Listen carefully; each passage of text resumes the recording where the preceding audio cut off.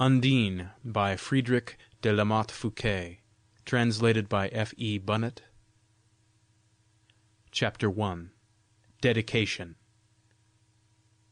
Undine, thou image fair and blest, since first thy strange mysterious glance shone on me from some old romance, how hast thou sung my heart to rest? How hast thou clung to me and smiled, and wouldest, whispering in my ear, give vent to all thy miseries drear, a little half-spoiled, timorous child? Yet hath my zither caught the sound, and breathed from out its gates of gold each gentle word thy lips have told, until their fame is spread around. And many a heart has loved thee well, in spite of every wayward deed, and many a one will gladly read the pages which thy history tell. I catch the whispered hope expressed that thou shouldst once again appear, so cast aside each doubt and fear, and come, Undine, thou spirit blest. Greet every noble in the hall, and greet for all, with trusting air, the beauteous women gathered there. I know that thou art loved by all. And if one ask thee after me, say, he's a true and noble knight, fair woman's slave in song and fight, and in all deeds of chivalry. Undine, Chapter 1. How the Knight Came to the Fisherman. There was once, it may be now many hundred years ago, a good old fisherman, who was sitting one fine evening before his door, mending his nets. The part of the country in which he lived was extremely pretty. The greensward on which his cottage stood ran far into the lake, and it seemed as if it was from love for the blue clear waters that the tongue of land had stretched itself out into them, while with an equally fond embrace the lake had encircled the green pasture rich with waving grass and flowers and the refreshing shade of trees. The one welcomed the other, and it was just this that made each so beautiful. There were indeed few human beings, or rather none at all, to be met with on this pleasant spot, except the fisherman and his family, for at the back of this little promontory there lay a very wild forest, which, both from its gloom and pathless solitude, as well as from the wonderful creatures and illusions with which it was said to abound, was avoided by most people except in cases of necessity. The pious old fisherman, however, passed through it many a time undisturbed, when he was taking the choice fish which he had caught at his beautiful home to a large town situated not far from the confines of the forest. The principal reason why it was so easy for him to pass through this forest was because the tone of his thoughts was almost entirely of a religious character, and besides this, whenever he set foot upon the evil reputed shades, he was wont to sing some holy song, with a clear voice and a sincere heart. While sitting over his nets this evening, unsuspicious of any evil, a sudden fear came upon him, at the sound of a rustling in the gloom of the forest, as of a horse and rider, the noise approaching nearer and nearer to the little promontory. All that he had dreamed, in many a stormy night, of the mysteries of the forest, now flashed at once through his mind, foremost of all the image of a gigantic snow-white man, who kept unceasingly nodding his head in a portentous manner. Indeed, when he raised his eyes toward the wood, it seemed to him as if he actually saw the nodding man approaching through the dense foliage. He soon, however, reassured himself, reflecting that nothing serious had ever befallen him even in the forest itself, and that upon this open tongue of land the evil spirit would be still less daring in the exercise of his power. At the same time he repeated aloud a text from the Bible with all his heart, and this so inspired him with courage that he almost smiled at the illusion he had allowed to possess him. The white nodding man was suddenly transformed into a brook, long familiar to him, which ran foaming from the forest and discharged itself into the lake. The noise, however, which he had heard, was caused by a knight, beautifully apparelled, who, emerging from the deep shadows of the wood, came riding toward the cottage. A scarlet mantle was thrown over his purple, gold-embroidered doublet. A red and violet plume waved from his golden-colored headgear, and a beautifully and richly ornamented sword flashed from his shoulder-belt. The white steed that bore the knight was more slenderly formed than war horses generally are, and he stepped so lightly over the turf that This green and flowery carpet seemed scarcely to receive the slightest injury from his tread.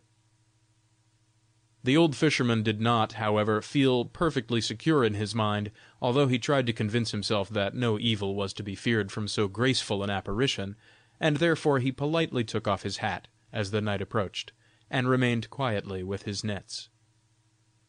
Presently the stranger drew up, and inquired whether he and his horse could have shelter and care for the night. "As regards your horse, good sir," replied the fisherman, "I can assign him no better stable than this shady pasture, and no better provender than the grass growing on it. Yourself, however, I will gladly welcome to my small cottage, and give you supper and lodging as good as we have." The knight was well satisfied with this. He alighted from his horse, and with the assistance of the fisherman he relieved it from saddle and bridle, and turned it loose upon the flowery green. Then addressing his host, he said, "Even had I found you less hospitable and kindly disposed, my worthy old fisherman, you would nevertheless scarcely have got rid of me today, for as I see, a broad lake lies before us, and to ride back into that mysterious wood, with the shades of evening coming on, heaven keep me from it." "We will not talk too much of that," said the fisherman, and he led his guest into the cottage.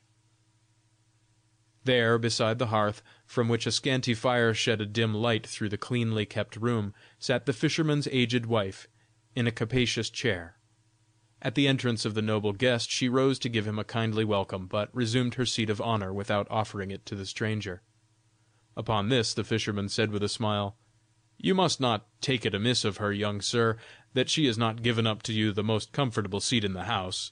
It is a custom among poor people that it should belong exclusively to the aged." "Why, husband," said the wife with a quiet smile, "what can you be thinking of?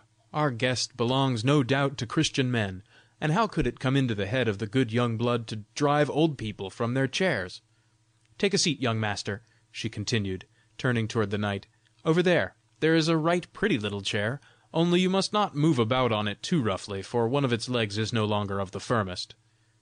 The knight fetched the chair carefully, sat down upon it good humoredly, and it seemed to him as if he were related to this little household, and had just returned from abroad. The three worthy people now began to talk together in the most friendly and familiar manner. With regard to the forest, about which the knight made some inquiries, the old man was not inclined to be communicative.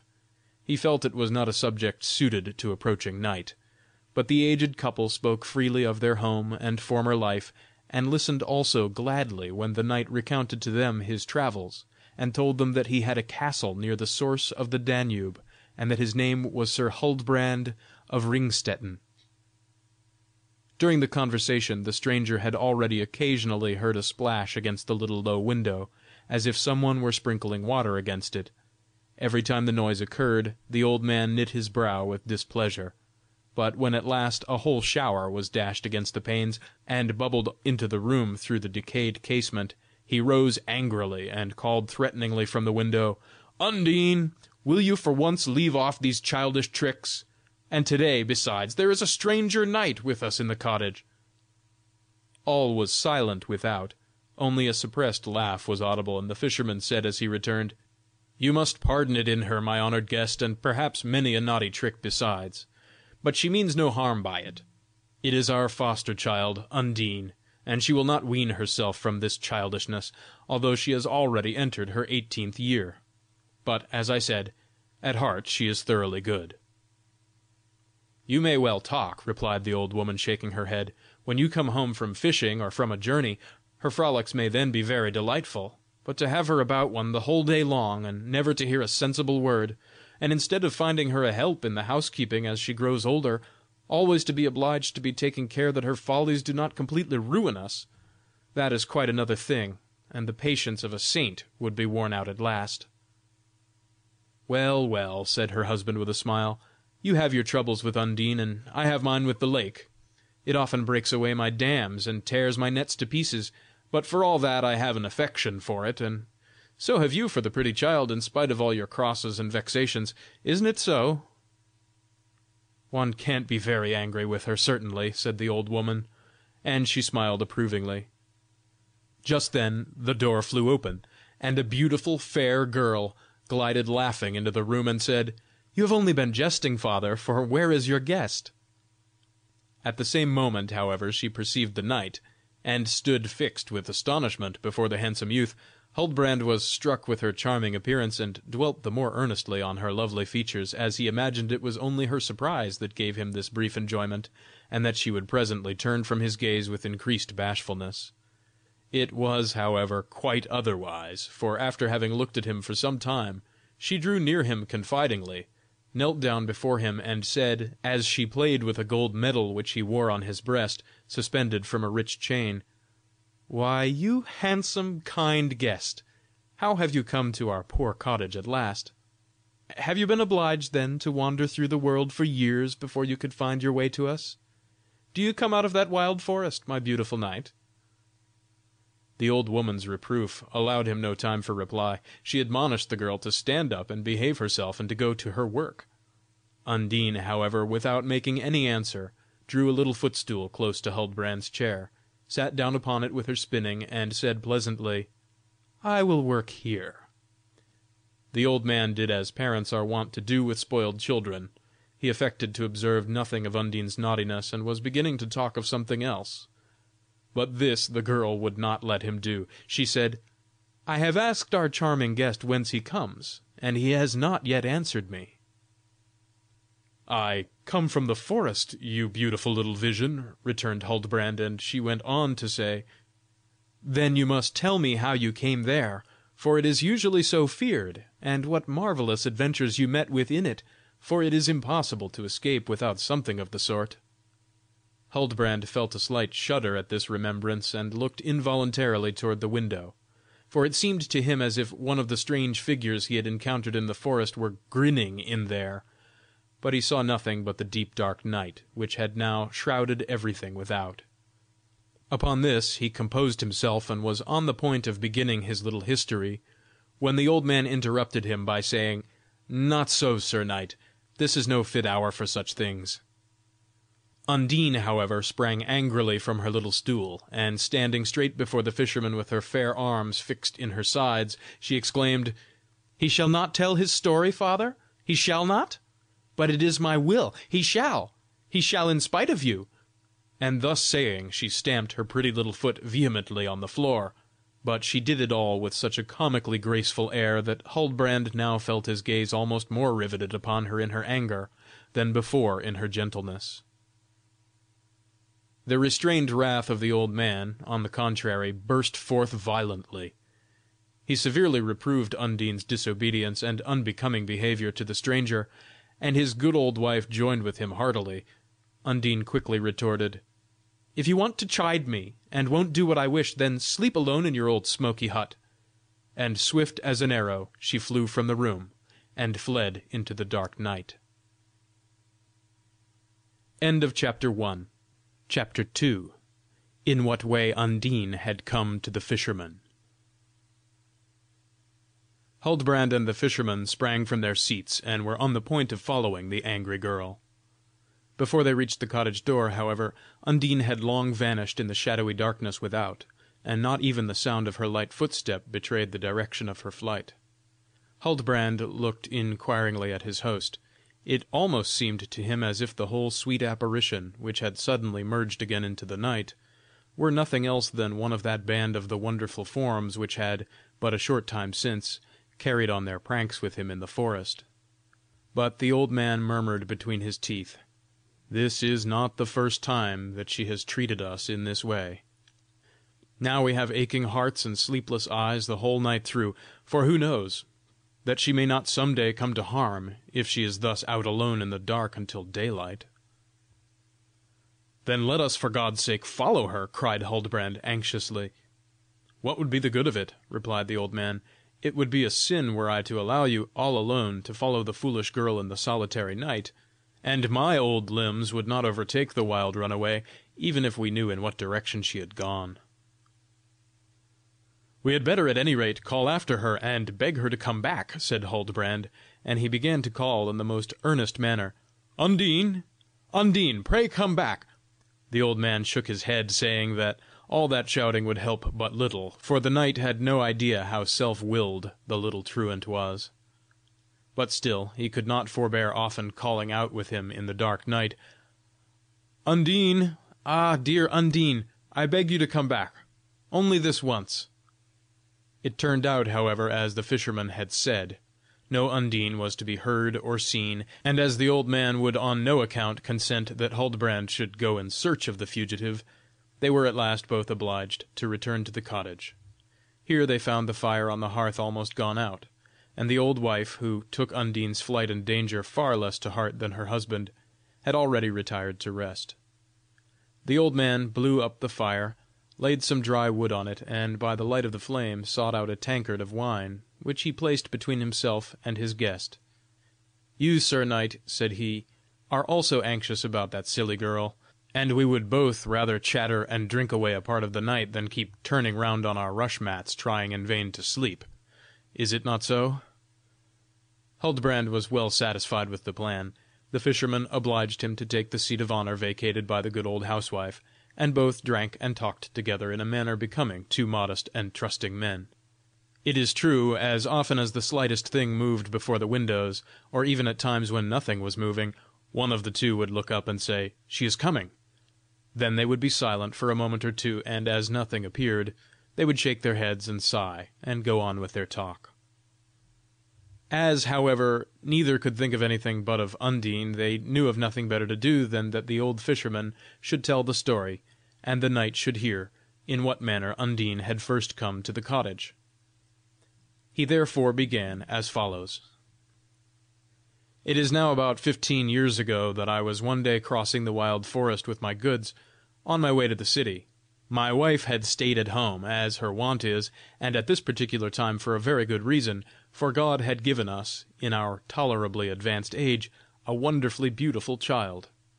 It was a little girl, and a question already arose between us whether for the sake of the newcomer we would not leave our lovely home that we might better bring up this dear gift of heaven in some more habitable place. Poor people indeed cannot do in such cases as you may think they ought, sir knight, but with God's blessing every one must do what he can. Well, the matter was tolerably in my head as I went along. This slip of land was so dear to me, and I shuddered when, amid the noise and brawls of the city, I thought to myself, in such scenes as these, or in one not much more quiet, thou wilt also soon make thy abode. But at the same time I did not murmur against the good God. On the contrary, I thanked him in secret for the newborn babe. I should be telling a lie, too, were I to say that on my journey through the wood, going or returning, anything befell me out of the common way, and at that time I had never seen any of its fearful wonders. The Lord was ever with me in those mysterious shades. As he spoke, he took his little cap from his bald head, and remained for a time occupied with prayerful thoughts. He then covered himself again, and continued. On this side of the forest, alas, a sorrow awaited me. My wife came to meet me with tearful eyes and clad in mourning. "Oh, good God!" I groaned, "where is our dear child? Speak!" "With him on whom you have called, dear husband," she replied, and we now entered the cottage together, weeping silently. I looked around for the little corpse, and it was then only that I learned how it had all happened. My wife had been sitting with the child on the edge of the lake, and as she was playing with it, free of all fear and full of happiness, the little one suddenly bent forward as if attracted by something very beautiful in the water. My wife saw her laugh, the dear angel, and stretch out her little hands, but in a moment she had sprung out of her mother's arms and had sunk beneath the watery mirror. I sought long for our little lost one, but it was all in vain. There was no trace of her to be found. The same evening we childless parents were sitting silently together in the cottage. Neither of us had any desire to talk, even had our tears allowed us. We sat gazing into the fire on the hearth. Presently we heard something rustling outside the door. It flew open, and a beautiful little girl, 3 or 4 years old, richly dressed, stood on the threshold smiling at us. We were quite dumb with astonishment, and I knew not at first whether it were a vision or a reality. But I saw the water dripping from her golden hair and rich garments, and I perceived that the pretty child had been lying in the water, and needed help. "Wife," said I, "no one has been able to save our dear child, yet let us at any rate do for others what would have made us so blessed." We undressed the little one, put her to bed, and gave her something warm. At all this she spoke not a word, and only fixed her eyes, that reflected the blue of the lake and the sky, smilingly upon us. Next morning we quickly perceived that she had taken no harm from her wetting, and I now inquired about her parents, and how she had come here. But she gave a confused and strange account. She must have been born far from here, not only because for these 15 years I have not been able to find out anything of her parentage, but because she then spoke, and at times still speaks, of such singular things that such as we are cannot tell but that she may have dropped upon us from the moon. She talks of golden castles, of crystal domes, and heaven knows what besides. The story that she told with most distinctness was, that she was out in a boat with her mother on the great lake, and fell into the water, and that she only recovered her senses here under the trees, where she felt herself quite happy on the merry shore. We had still a great misgiving and perplexity weighing on our heart. We had, indeed, soon decided to keep the child we had found, and to bring her up in the place of our lost darling. But who could tell us whether she had been baptized or not? She herself could give us no information on the matter. She generally answered our questions by saying that she well knew she was created for God's praise and glory, and that she was ready to let us do with her whatever would tend to his honor and glory. My wife and I thought that if she were not baptized, there was no time for delay, and that if she were, a good thing could not be repeated too often. And in pursuance of this idea, we reflected upon a good name for the child. For we now were often at a loss to know what to call her. We agreed at last that Dorothea would be the most suitable for her, for I once heard that it meant a gift of God, and she had surely been sent to us by God as a gift and comfort in our misery. She, on the other hand, would not hear of this, and told us that she thought she had been called Undine by her parents, and that Undine she wished still to be called. Now this appeared to me a heathenish name, not to be found in any calendar, and I took counsel therefore of a priest in the city. He also would not hear of the name Undine, but at my earnest request he came with me through the mysterious forest in order to perform the rite of baptism here in my cottage. The little one stood before us so prettily arrayed, and looked so charming, that the priest's heart was at once moved within him, and she flattered him so prettily, and braved him so merrily, that at last he could no longer remember the objections he had had ready against the name Undine. She was therefore baptized Undine, and during the sacred ceremony she behaved with great propriety and sweetness, wild and restless as she invariably was at other times. For my wife was quite right when she said that it has been hard to put up with her. If I were to tell you— The knight interrupted the fisherman to draw his attention to a noise, as of a rushing flood of waters, which had caught his ear during the old man's talk, and which now burst against the cottage window with redoubled fury. Both sprang to the door.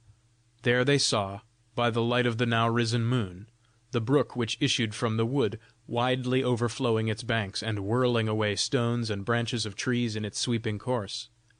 The storm, as if awakened by the tumult, burst forth from the mighty clouds which passed rapidly across the moon.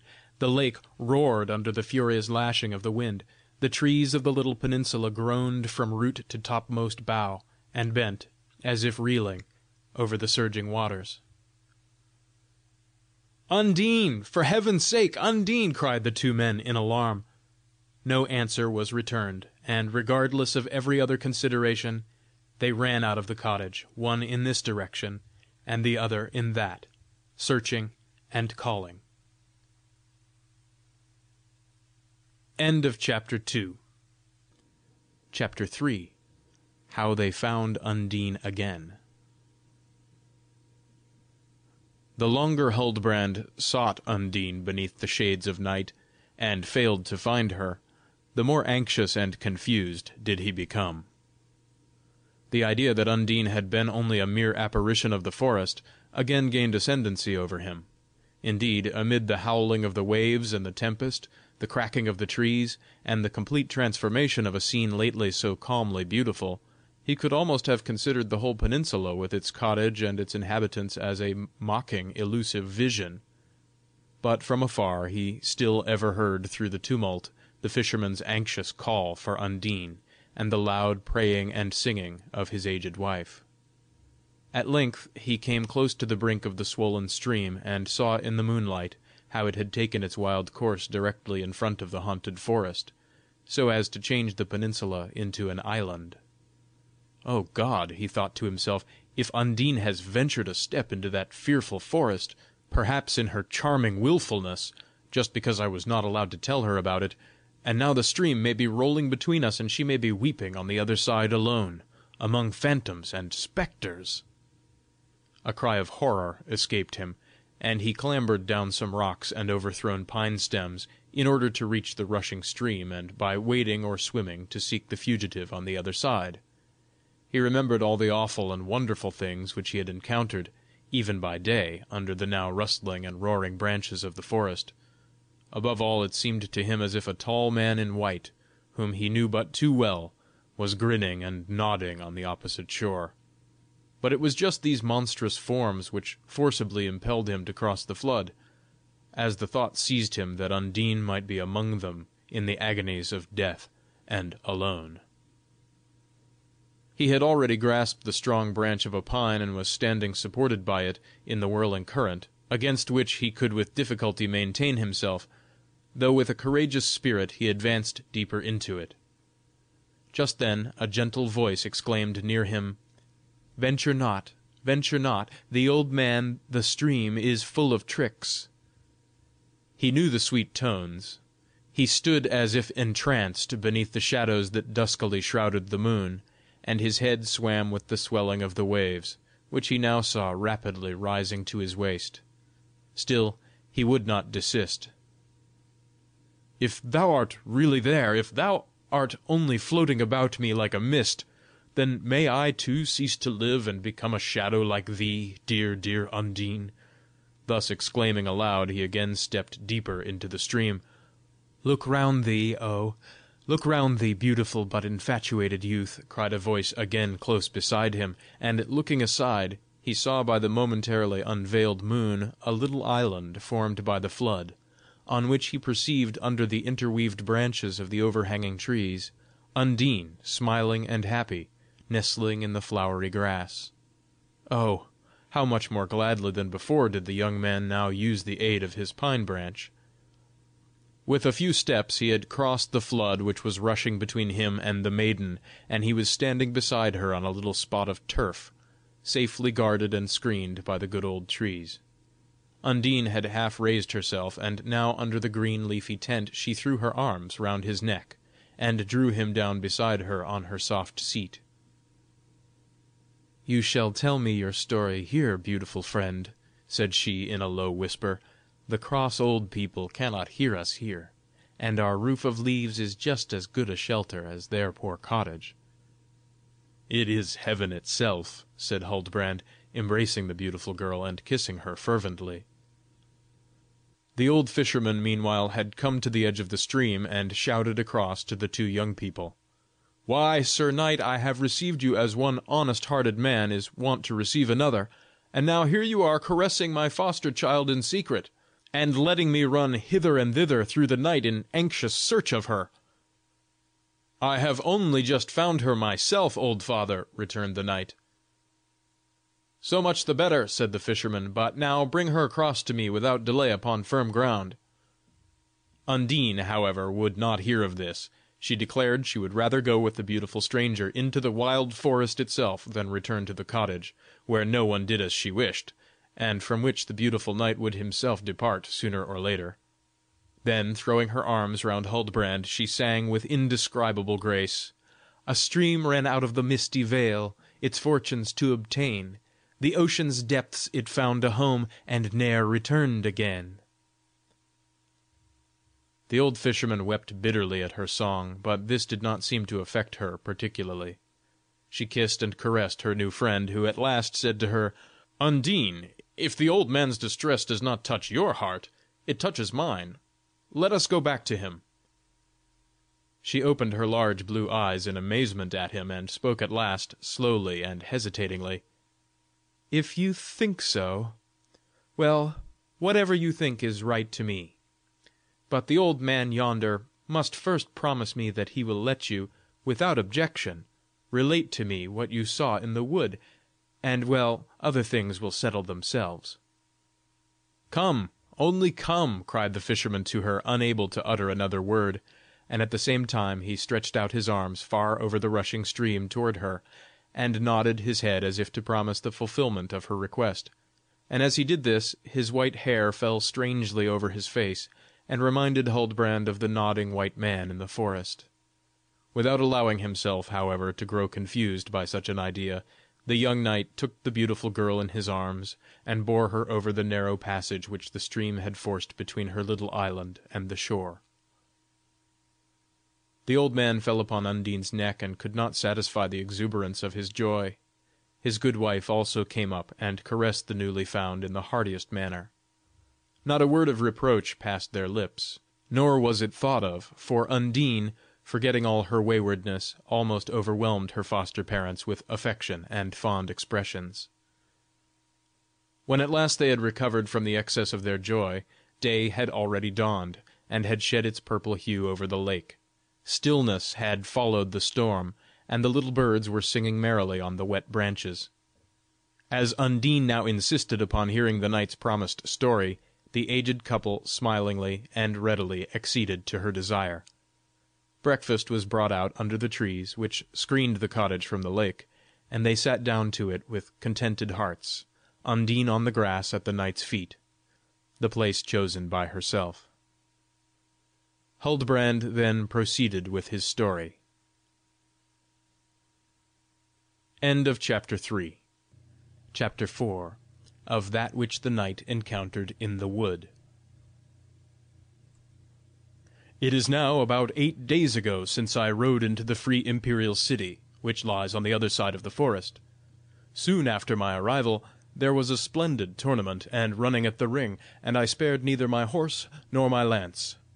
Once, when I was pausing at the lists to rest after my merry toil, and was handing back my helmet to one of my squires, my attention was attracted by a female figure of great beauty, who was standing richly attired on one of the galleries allotted to spectators. I asked my neighbor, and learned from him that the name of the fair lady was Bertalda, and that she was the foster daughter of one of the powerful dukes living in the country. I remarked that she also was looking at me, and as it is wont to be with us young knights, I had already ridden bravely, and now pursued my course with renovated confidence and courage. In the dance that evening I was Bertalda's partner, and I remained so throughout the festival. A sharp pain in his left hand, which hung down by his side, here interrupted Huldbrand's narrative, and drew his attention to the aching part. Undine had fastened her pearly teeth upon one of his fingers, appearing at the same time very gloomy and angry.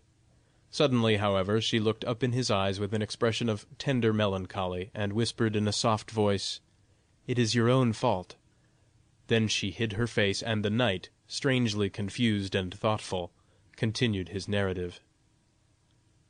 This Bertalda was a haughty, wayward girl. Even on the second day she pleased me no longer as she had done on the first, and on the third day still less. Still I continued about her because she was more pleasant to me than to any other knight, and thus it was that I begged her in jest to give me one of her gloves. "I will give it to you when you have quite alone explored the ill-famed forest," said she, "and can bring me tidings of its wonders." It was not that her glove was of such importance to me, but the word had been said, and an honorable knight would not allow himself to be urged a second time to such a proof of valor. "I think she loved you," said Undine, interrupting him. "It seemed so," replied Huldbrand.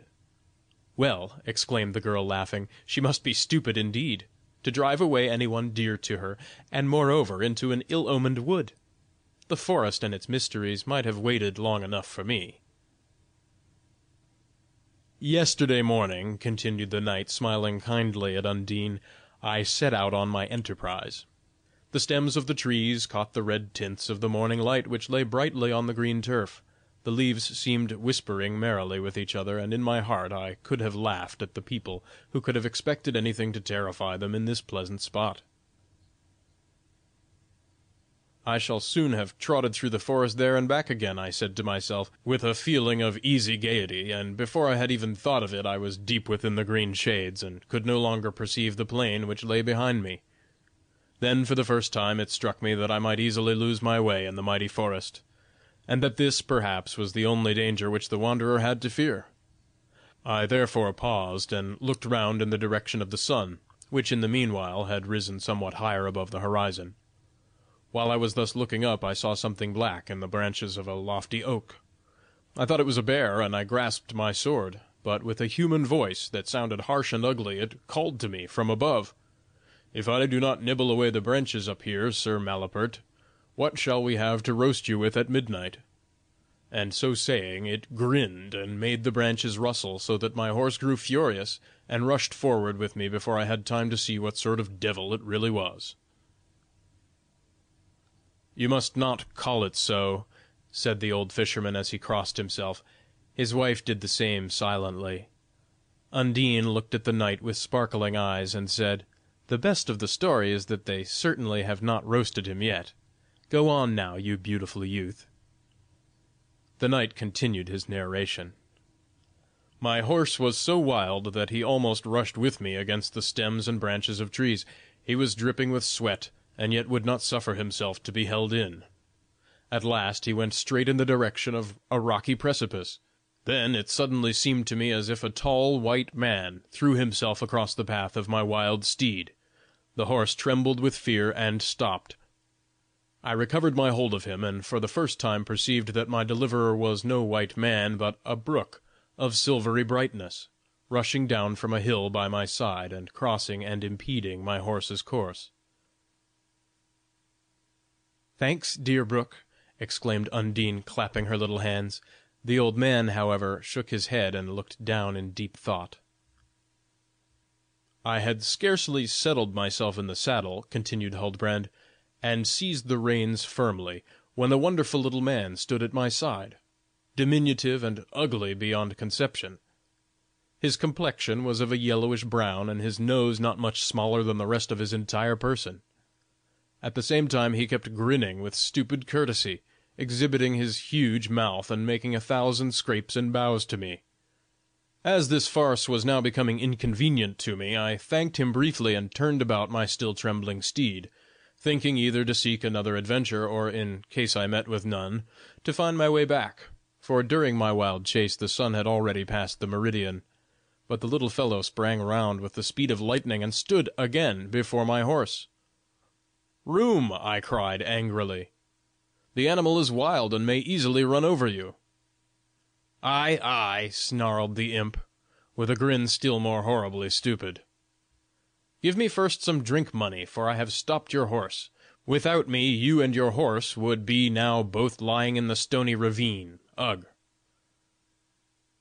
"Don't make any more faces," said I, "and take your money, even if you are telling lies, for see, it was the good brook there that saved me, and not you, you miserable wight." And at the same time I dropped a piece of gold into his grotesque cap, which he had taken off in his begging. I then trotted on, but he screamed after me, and suddenly, with inconceivable quickness, was at my side. I urged my horse into a gallop. The imp ran too, making at the same time strange contortions with his body, half ridiculous, half horrible, and holding up the gold piece, he cried at every leap, "False money! False coin! False coin! False money!" and this he uttered with such a hollow sound that one would have supposed that after every scream he would have fallen dead to the ground. His horrid red tongue, moreover, hung far out of his mouth. I stopped, perplexed, and asked, "What do you mean by this screaming? Take another piece of gold, take two, but leave me."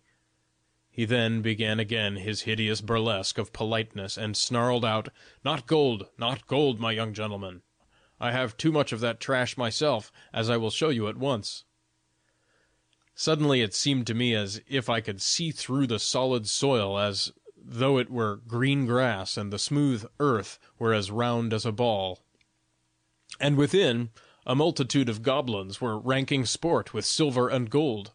Head over heels they were rolling back, pelting each other in jest with the precious metals, and provokingly blowing the gold dust in each other's eyes. My hideous companion stood partly within and partly without. He ordered the others to reach him up heaps of gold, and showing it to me with a laugh, he then flung it back with a ringing noise into the immeasurable abyss. He then showed the piece of gold I had given him to the goblins below, and they laughed themselves half dead over it, and hissed at me. At last they all pointed at me with their metal-stained fingers, and more wildly, and more densely, and more madly, the swarm of spirits came clambering up to me. I was seized with terror as my horse had been before. I put spurs to him, and I know not how far I galloped for the second time, wildly into the forest. At length, when I again halted, the coolness of evening was around me. Through the branches of the trees I saw a white footpath gleaming, which I fancied must lead from the forest toward the city. I was anxious to work my way in that direction, but a face, perfectly white and indistinct, with features ever changing, kept peering at me between the leaves. I tried to avoid it, but wherever I went it appeared also.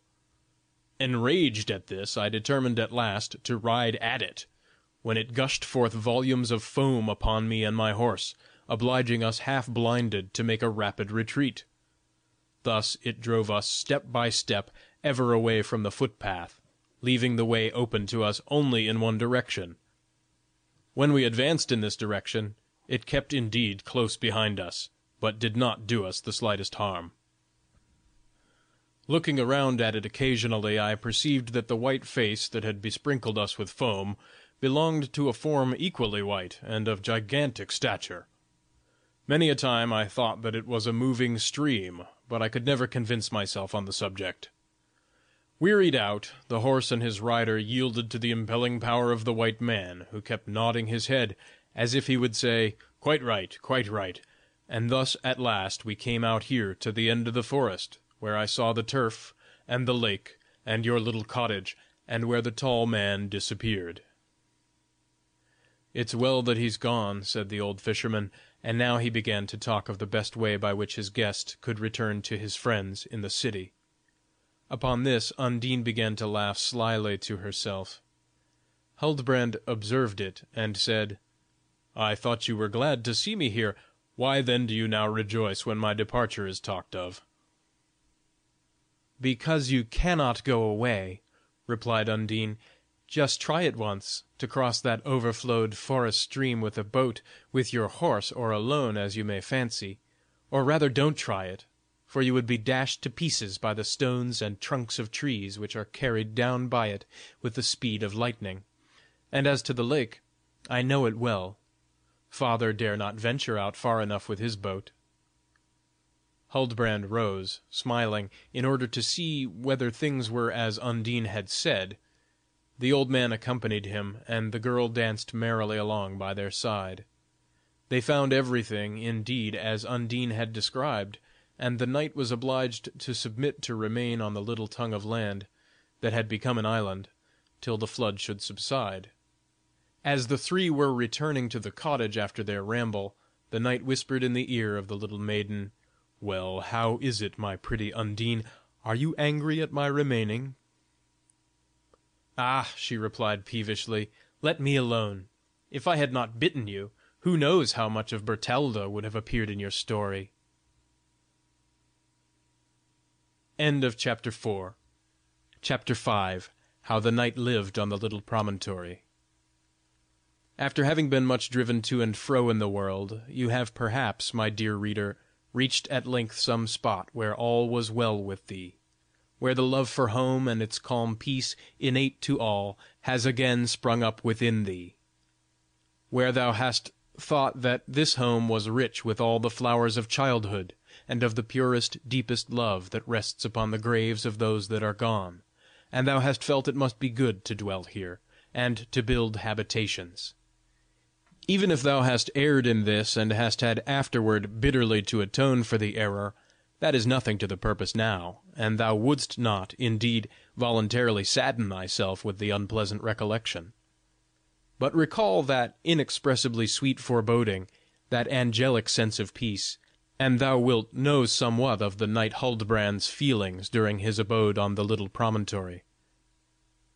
He often perceived with hearty satisfaction that the forest stream rolled along every day more wildly, making its bed ever broader, and prolonging his sojourn on the island to an indefinite period.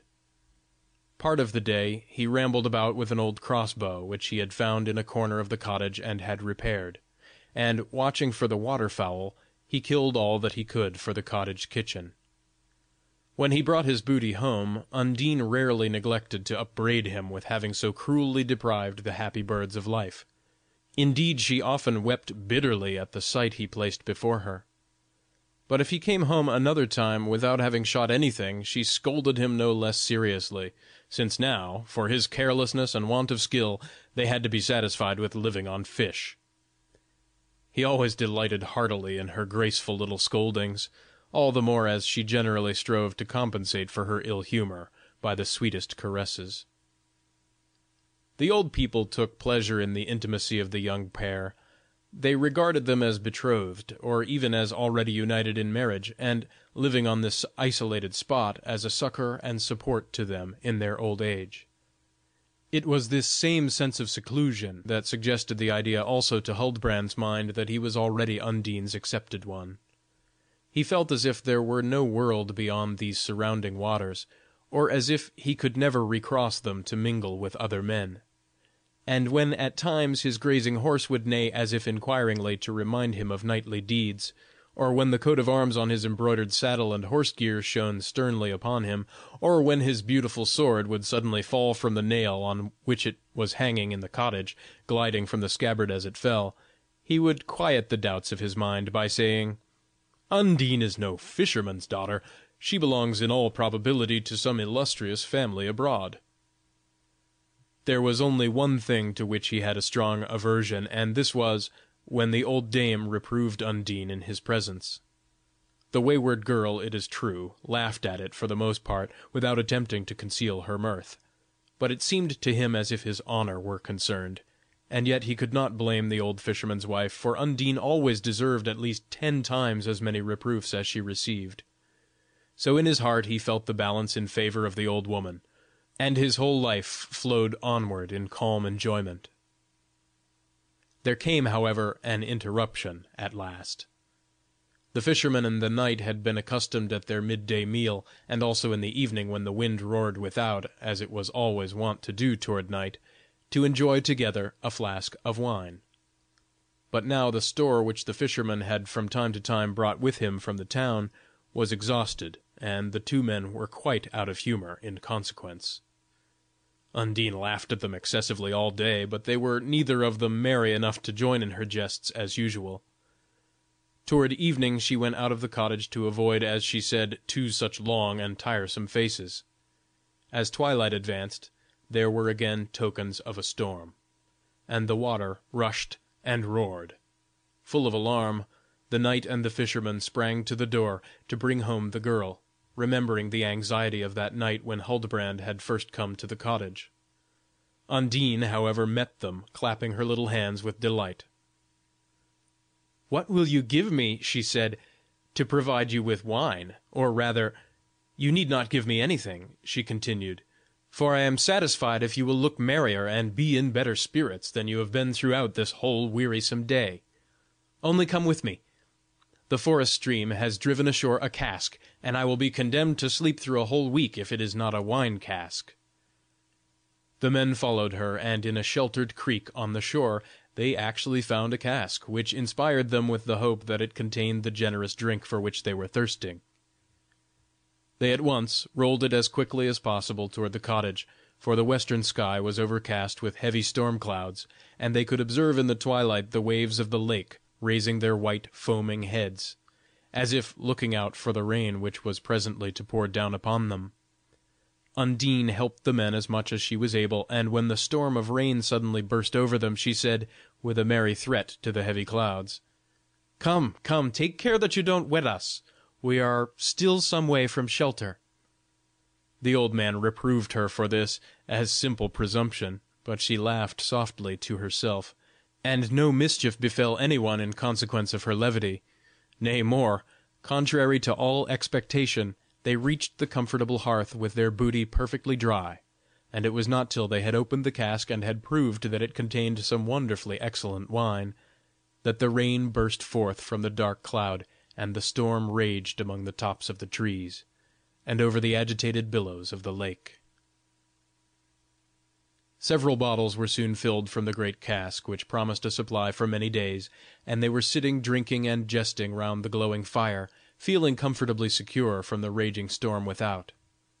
Suddenly the old fisherman became very grave, and said, "Ah, great God!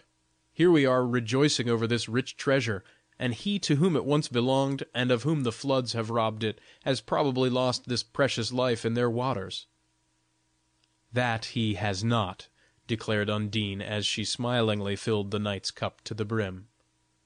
But Huldbrand replied, "By my honor, old father, if I knew where to find and to rescue him, no knightly errand and no danger would I shirk. So much, however, I can promise you, that if ever again I reach more inhabited lands, I will find out the owner of this wine, or his heirs, and requite it twofold, nay, threefold." This delighted the old man. He nodded approvingly to the knight, and drained his cup with a better conscience and greater pleasure. Undine, however, said to Huldbrand, "Do as you will with your gold and your reimbursement, but you spoke foolishly about the venturing out in search. I should cry my eyes out if you were lost in the attempt, and isn't it true that you would yourself rather stay with me and the good wine?" "Yes, indeed," answered Huldbrand, smiling. "Then," said Undine, "you spoke unwisely, for charity begins at home, and what do other people concern us?" The old woman turned away sighing and shaking her head. The fisherman forgot his wonted affection for the pretty girl, and scolded her. "It sounds exactly," said he, as he finished his reproof, "as if Turks and heathens had brought you up. May God forgive both me and you spoiled child." "Well," replied Undine, "for all that, it is what I feel. Let who will hate brought me up, and all your words can't help that." "Silence!" exclaimed the fisherman, and Undine, who in spite of her pertness was exceedingly fearful, shrank from him, and moving tremblingly toward Huldbrand, asked him in a soft tone, "Are you also angry, dear friend?" The knight pressed her tender hand and stroked her hair. He could say nothing, for vexation at the old man's severity toward Undine closed his lips. And thus the two couples sat opposite to each other, with angry feelings and embarrassed silence. End of chapter 5. Chapter 6. Of a nuptial ceremony. A low knocking at the door was heard in the midst of this stillness, startling all the inmates of the cottage, for there are times when a little circumstance, happening quite unexpectedly, can unduly alarm us. But there was here the additional cause of alarm that the enchanted forest lay so near, and that the little promontory seemed just now inaccessible to human beings. They looked at each other doubtingly as the knocking was repeated, accompanied by a deep groan, and the knight sprang to reach his sword, but the old man whispered softly, "If it will be what I fear, no weapon will help us." Undine meanwhile approached the door and called out angrily and boldly, "Spirits of the earth, if you wish to carry on your mischief, Culeborn shall teach you something better." The terror of the rest was increased by these mysterious words. They looked fearfully at the girl, and Huldbrand was just regaining courage enough to ask what she meant, when a voice said without, "I am no spirit of the earth, but a spirit indeed still within its earthly body. You within the cottage, if you fear God and will help me, open to me." At these words Undine had already opened the door, and had held a lamp out in the stormy night, by which they perceived an aged priest standing there, who stepped back in terror at the unexpected sight of the beautiful maiden.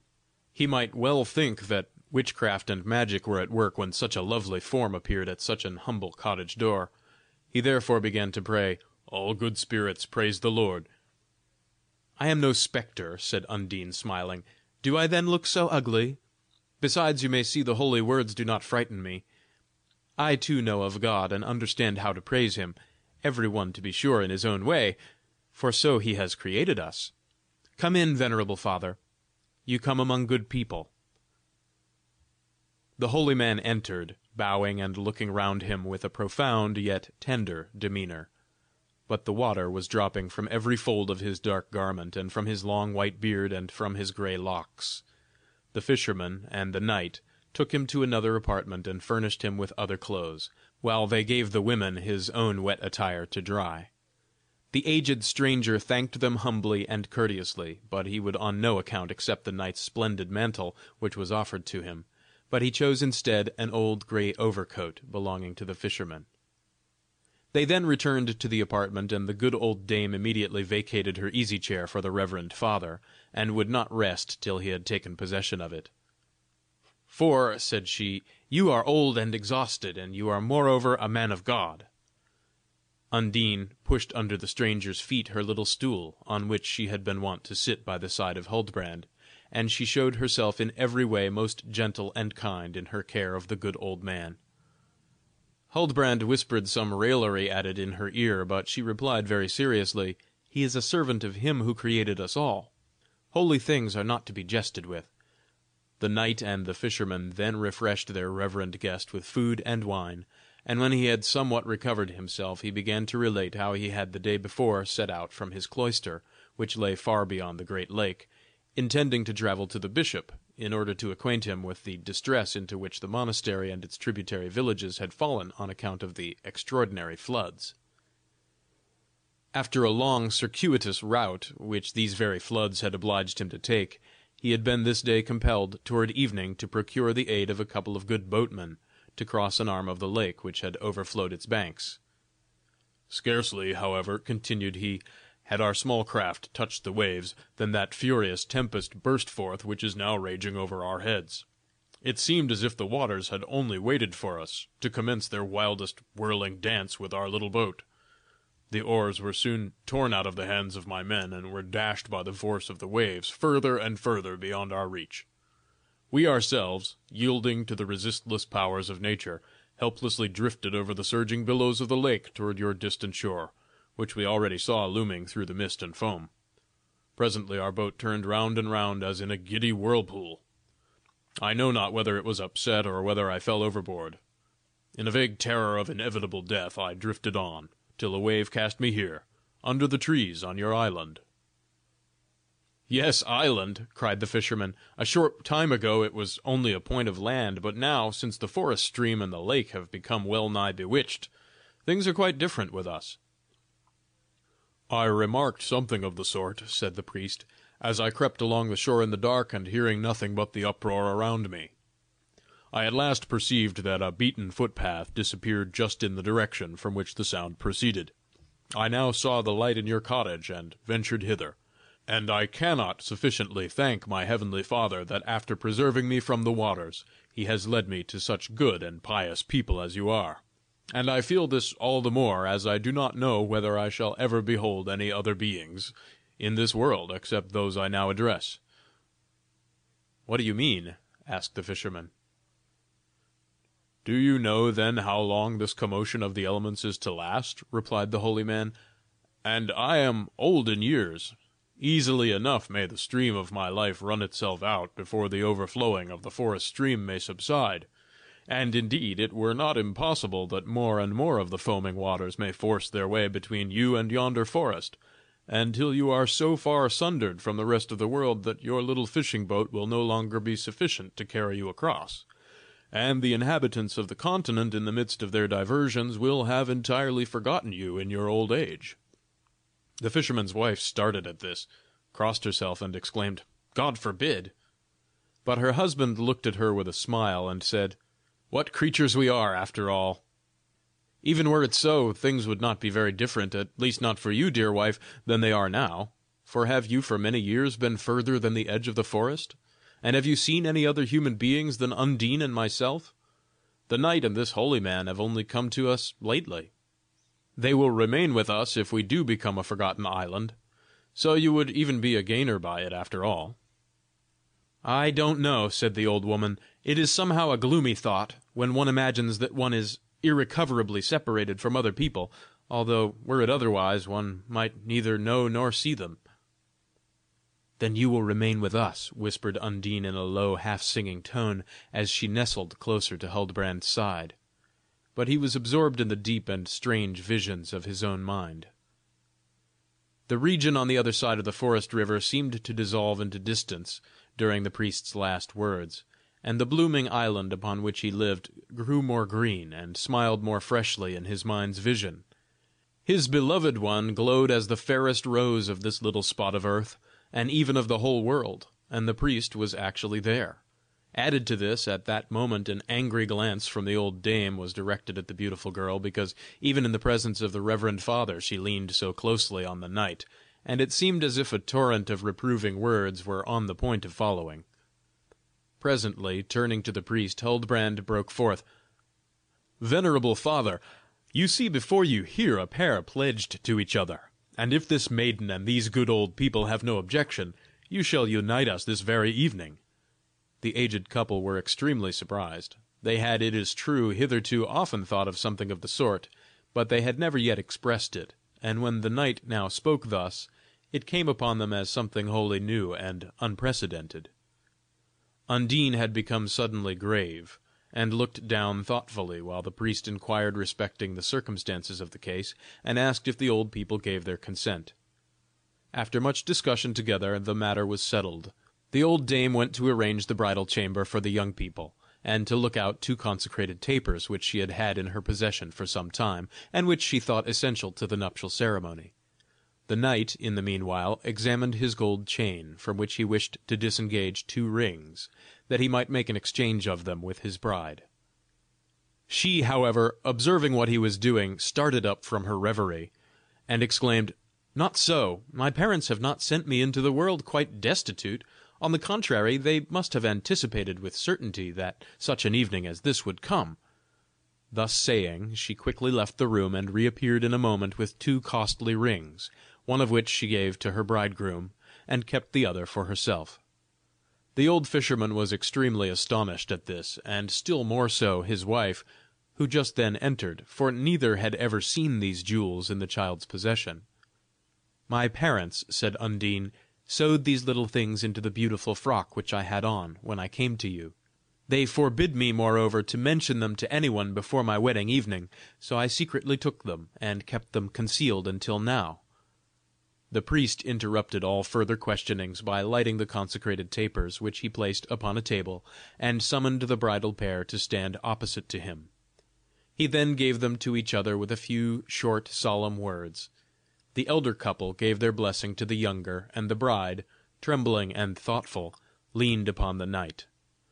Then the priest suddenly said: "You are strange people, after all. Why did you tell me you were the only people here on the island? And during the whole ceremony a tall, stately man in a white mantle has been looking at me through the door opposite. He must still be standing before the door, to see if you will invite him to come into the house." "God forbid!" said the old dame with a start. The fisherman shook his head in silence, and Huldbrand sprang to the window. It seemed even to him as if he could still see a white streak, but it soon completely disappeared in the darkness. He convinced the priest that he must have been absolutely mistaken, and they all sat down together round the hearth. Chapter 7. What further happened on the evening of the wedding.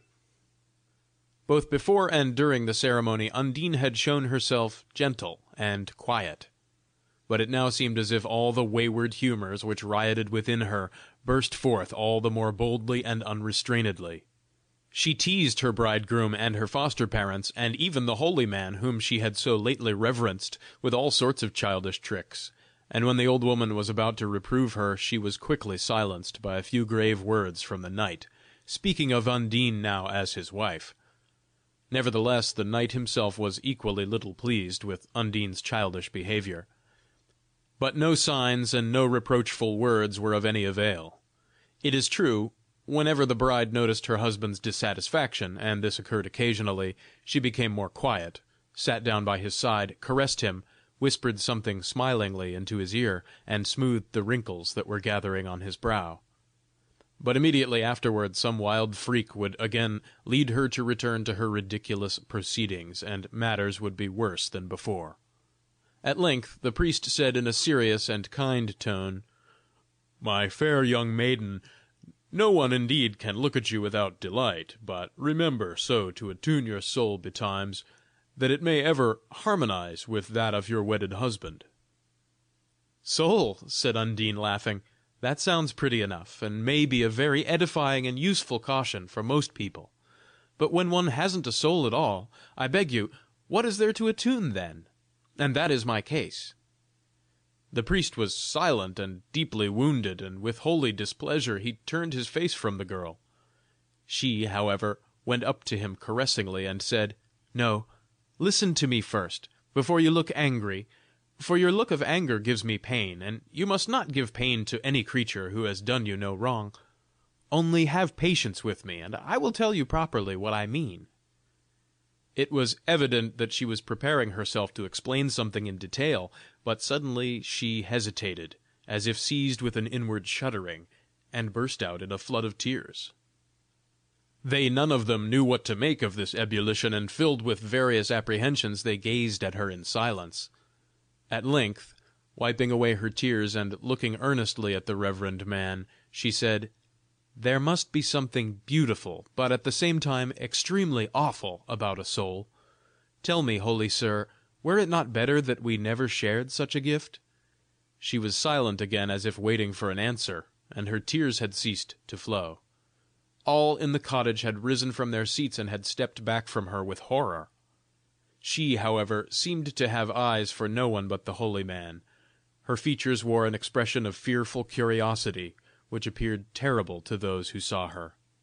"The soul must be a heavy burden," she continued, as no one answered her, "very heavy, for even its approaching image overshadows me with anxiety and sadness. And I was so light-hearted and so merry till now," and she burst into a fresh flood of tears, and covered her face with the drapery she wore. Then the priest went up to her with a solemn air, and spoke to her, and conjured her by the name of the Most Holy to cast aside the veil that enveloped her, if any spirit of evil possessed her. But she sank on her knees before him, repeating all the sacred words he uttered, praising God, and protesting that she wished well with the whole world.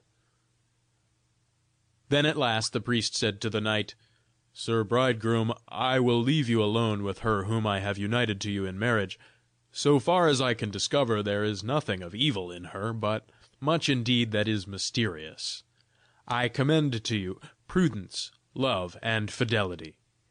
So saying, he went out, and the fisherman and his wife followed him, crossing themselves. Undine had sunk on her knees. She unveiled her face, and said, looking timidly round on Huldbrand, "Alas, you will surely now not keep me as your own. And yet I have done no evil, poor child that I am." As she said this, she looked so exquisitely graceful and touching, that her bridegroom forgot all the horror he had felt, and all the mystery that clung to her, and hastening to her he raised her in his arms. She smiled through her tears. It was a smile like the morning light playing on a little stream. "You cannot leave me," she whispered with confident security, stroking the knight's cheek with her tender hand. Huldbrand tried to dismiss the fearful thoughts that still lurked in the background of his mind, persuading him that he was married to a fairy, or to some malicious and mischievous being of the spirit world. Only the single question half unawares escaped his lips. "My little Undine, tell me this one thing. What was it you said of spirits of the earth and of Culeborn, when the priest knocked at the door?" "It was nothing but fairy tales, children's fairy tales," said Undine, with all her wonted gaiety. "I frightened you at first with them, and then you frightened me. That's the end of our story, and of our nuptial evening." "Nay, it isn't," said the knight, intoxicated with love, and extinguishing the tapers, he bore his beautiful beloved to the bridal chamber by the light of the moon, which shone brightly through the windows. End of chapter 7. Chapter 8. The day after the wedding. The fresh light of the morning awoke the young married pair. Wonderful and horrible dreams had disturbed Huldbrand's rest. He had been haunted by spectres, who, grinning at him by stealth, had tried to disguise themselves as beautiful women, and from beautiful women they all at once assumed the faces of dragons, and when he started up from these hideous visions, the moonlight shone pale and cold into the room. Terrified, he looked at Undine, who still lay in unaltered beauty and grace. Then he would press a light kiss upon her rosy lips, and would fall asleep again, only to be awakened by new terrors. After he had reflected on all this, now that he was fully awake, he reproached himself for any doubt that could have led him into error with regard to his beautiful wife. He begged her to forgive him for the injustice he had done her, but she only held out to him her fair hand, sighed deeply, and remained silent. But a glance of exquisite fervour beamed from her eyes, such as he had never seen before, carrying with it the full assurance that Undine bore him no ill will. He then rose cheerfully and left her, to join his friends in the common apartment. He found the three sitting round the hearth with an air of anxiety about them, as if they dared not venture to speak aloud. The priest seemed to be praying in his inmost spirit that all evil might be averted. When, however, they saw the young husband come forth so cheerfully, the careworn expression of their faces vanished. The old fisherman even began to jest with the knight so pleasantly that the aged wife smiled good-humouredly as she listened to them.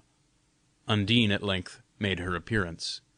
All rose to meet her, and all stood still with surprise, for the young wife seemed so strange to them, and yet the same.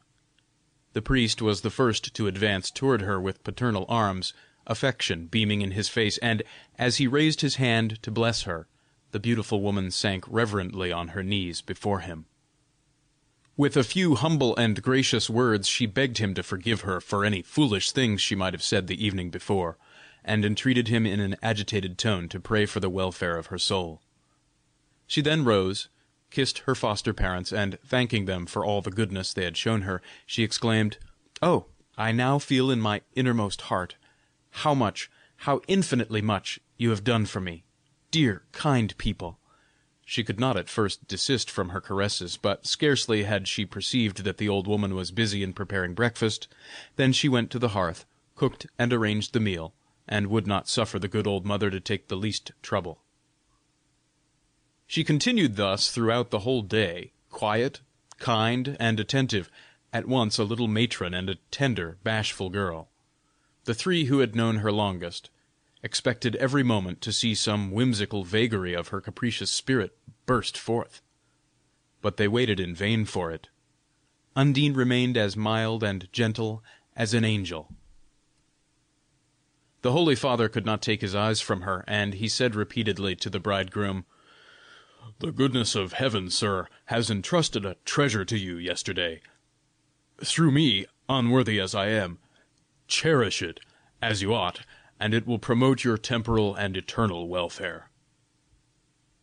Toward evening Undine was hanging on the knight's arm with humble tenderness, and drew him gently out of the door, where the declining sun was shining pleasantly on the fresh grass, and upon the tall, slender stems of the trees. The eyes of the young wife were moist, as with the dew of sadness and love, and a tender and fearful secret seemed hovering on her lips, which, however, was only disclosed by scarcely audible sighs. She led her husband onward and onward in silence. When he spoke, she only answered him with looks, in which it is true there lay no direct reply to his inquiries, but whole heaven of love and timid devotion. Thus they reached the edge of the swollen forest stream, and the knight was astonished to see it rippling along in gentle waves, without a trace of its former wildness and swell. "By the morning it will be quite dry," said the beautiful wife in a regretful tone, "and you can then travel away wherever you will, without anything to hinder you." "Not without you, my little Undine," replied the knight, laughing. "Remember, even if I wished to desert you, the Church and the spiritual powers and the Emperor and the Empire would interpose and bring the fugitive back again." "All depends on you, all depends on you," whispered the wife, half weeping and half smiling. "I think, however, nevertheless, that you will keep me with you. I love you so heartily. Now carry me across to that little island that lies before us, the matter shall be decided there. I could easily indeed glide through the rippling waves, but it is so restful in your arms, and if you were to cast me off, I shall have sweetly rested in them once more for the last time." Huldbrand, full as he was of strange fear and emotion, knew not what to reply. He took her in his arms and carried her across, remembering now for the first time that this was the same little island from which he had borne her back to the old fisherman on that first night. On the further side he put her down on the soft grass, and was on the point of placing himself lovingly near his beautiful burden, when she said, "No, there, opposite to me. I will read my sentence in your eyes, before your lips speak. Now listen attentively to what I will relate to you." And she began. "You must know, my loved one, that there are beings in the elements which almost appear like mortals, and which rarely allow themselves to become visible to your race. Wonderful salamanders glitter and sport in the flames, lean and malicious gnomes dwell deep within the earth, spirits belonging to the air wander through the forests, and a vast family of water spirits live in the lakes and streams and brooks. In resounding domes of crystal, through which the sky looks in with its sun and stars, these latter spirits find their beautiful abode. Lofty trees of coral with blue and crimson fruits gleam in their gardens. They wander over the pure sand of the sea, and among lovely variegated shells, and amid all exquisite treasures of the old world, which the present is no longer worthy to enjoy. All these the floods have covered with their secret veils of silver, and the noble monuments sparkle below, stately and solemn, and bedewed by the loving waters which allure from them many a beautiful moss flower and entwining cluster of sea grass. Those, however, who dwell there are very fair and lovely to behold, and for the most part are more beautiful than human beings. Many a fisherman has been so fortunate as to surprise some tender mermaid as she rose above the waters and sang. He would tell afar of her beauty, and such wonderful beings have been given the name of Undines. You, however, are now actually beholding an Undine." The knight tried to persuade himself that his beautiful wife was under the spell of one of her strange humours, and that she was taking pleasure in teasing him with one of her extravagant inventions. But repeatedly as he said this to himself, he could not believe it for a moment. A strange shudder passed through him. Unable to utter a word, he stared at the beautiful narrator with an immovable gaze. Undine shook her head sorrowfully, drew a deep sigh, and then proceeded as follows. "Our condition would be far superior to that of other human beings, for human beings we call ourselves, being similar to them in form and culture. But there is one evil peculiar to us. We and our like in the other elements vanish into dust and pass away, body and spirit, so that not a vestige of us remains behind. And when you mortals hereafter awake to a purer life, we remain with the sand, and the sparks, and the wind, and the waves. Hence we have also no souls. The element moves us, and is often obedient to us while we live, though it scatters us to dust when we die. And we are merry, without having aught to grieve us, merry as the nightingales and the little goldfishes and other pretty children of nature, but all things aspire to be higher than they are. Thus my father, who is a powerful water prince in the Mediterranean Sea, desired that his only daughter should become possessed of a soul, even though she must then endure many of the sufferings of those thus endowed. Such as we are, however, can only obtain a soul by the closest union of affection with one of your human race. I am now possessed of a soul, and my soul thanks you, my inexpressibly beloved one, and it will ever thank you if you do not make my whole life miserable. For what is to become of me if you avoid and reject me? Still, I would not retain you by deceit, and if you mean to reject me, do so now, and return alone to the shore.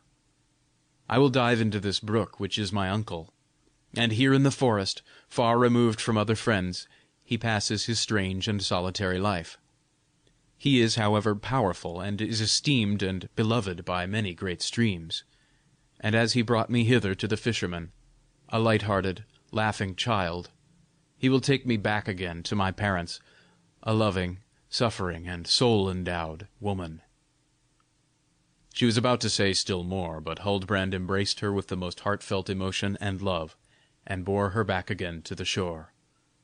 It was not till he reached it that he swore amid tears and kisses never to forsake his sweet wife, calling himself more happy than the Greek Pygmalion, whose beautiful statue received life from Venus and became his loved one.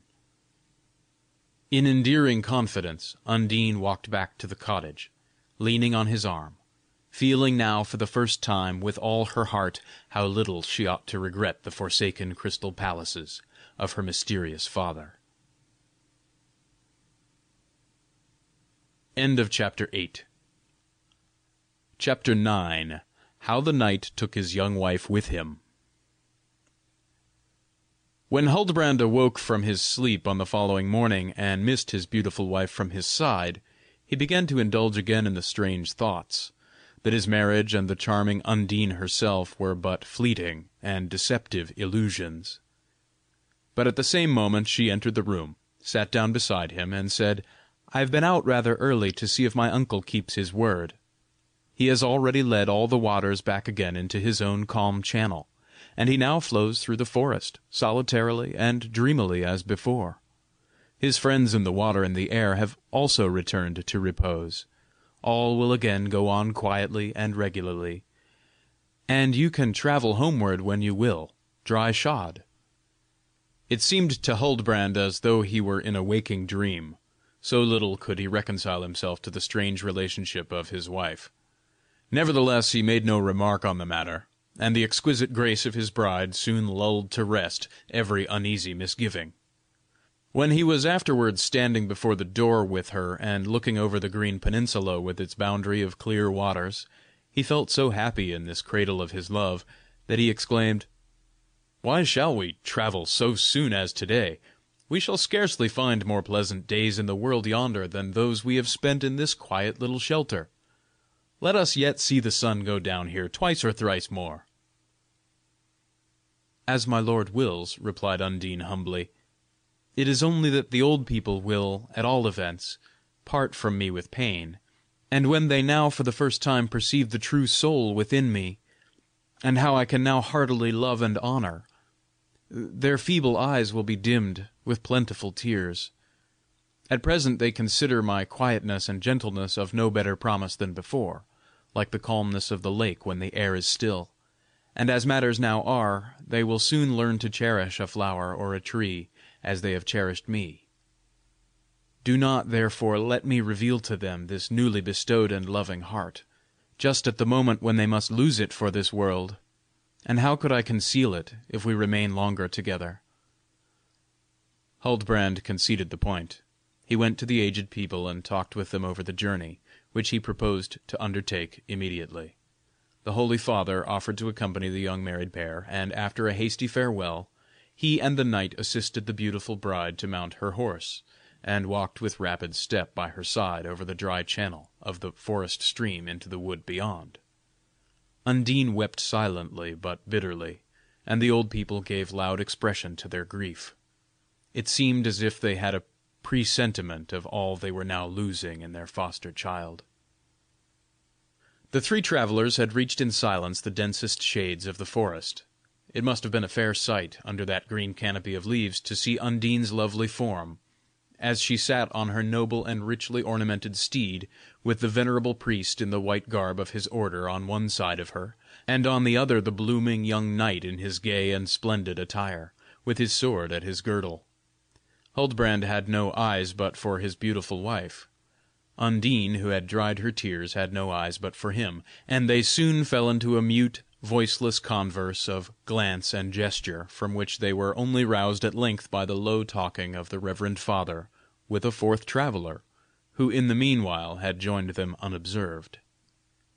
He wore a white garment almost resembling the dress of the priest's order, except that his hood hung low over his face, and his whole attire floated round him in such vast folds that he was obliged every moment to gather it up, and throw it over his arm, or dispose of it in some way, and yet it did not in the least seem to impede his movements. When the young couple first perceived him, he was just saying, "And so, venerable sir, I have now dwelt for many years here in the forest, and yet no one could call me a hermit, in your sense of the word, for, as I said, I know nothing of penance, and I do not think I have any especial need for it. I lose the forest only for this reason, that its beauty is quite peculiar to itself, and it amuses me to pass along in my flowing white garments among the eases and dusky shadows, while now and then a sweet sunbeam shines down unexpectedly upon me."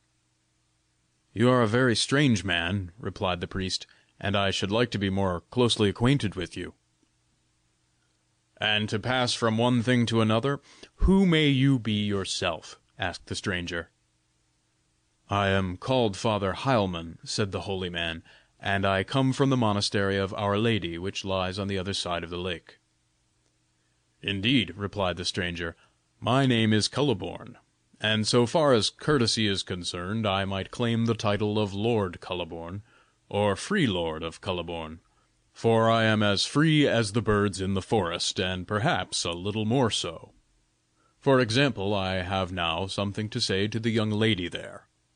And before they were aware of his intention, he was at the other side of the priest, close beside Undine, stretching himself up to whisper something in her ear.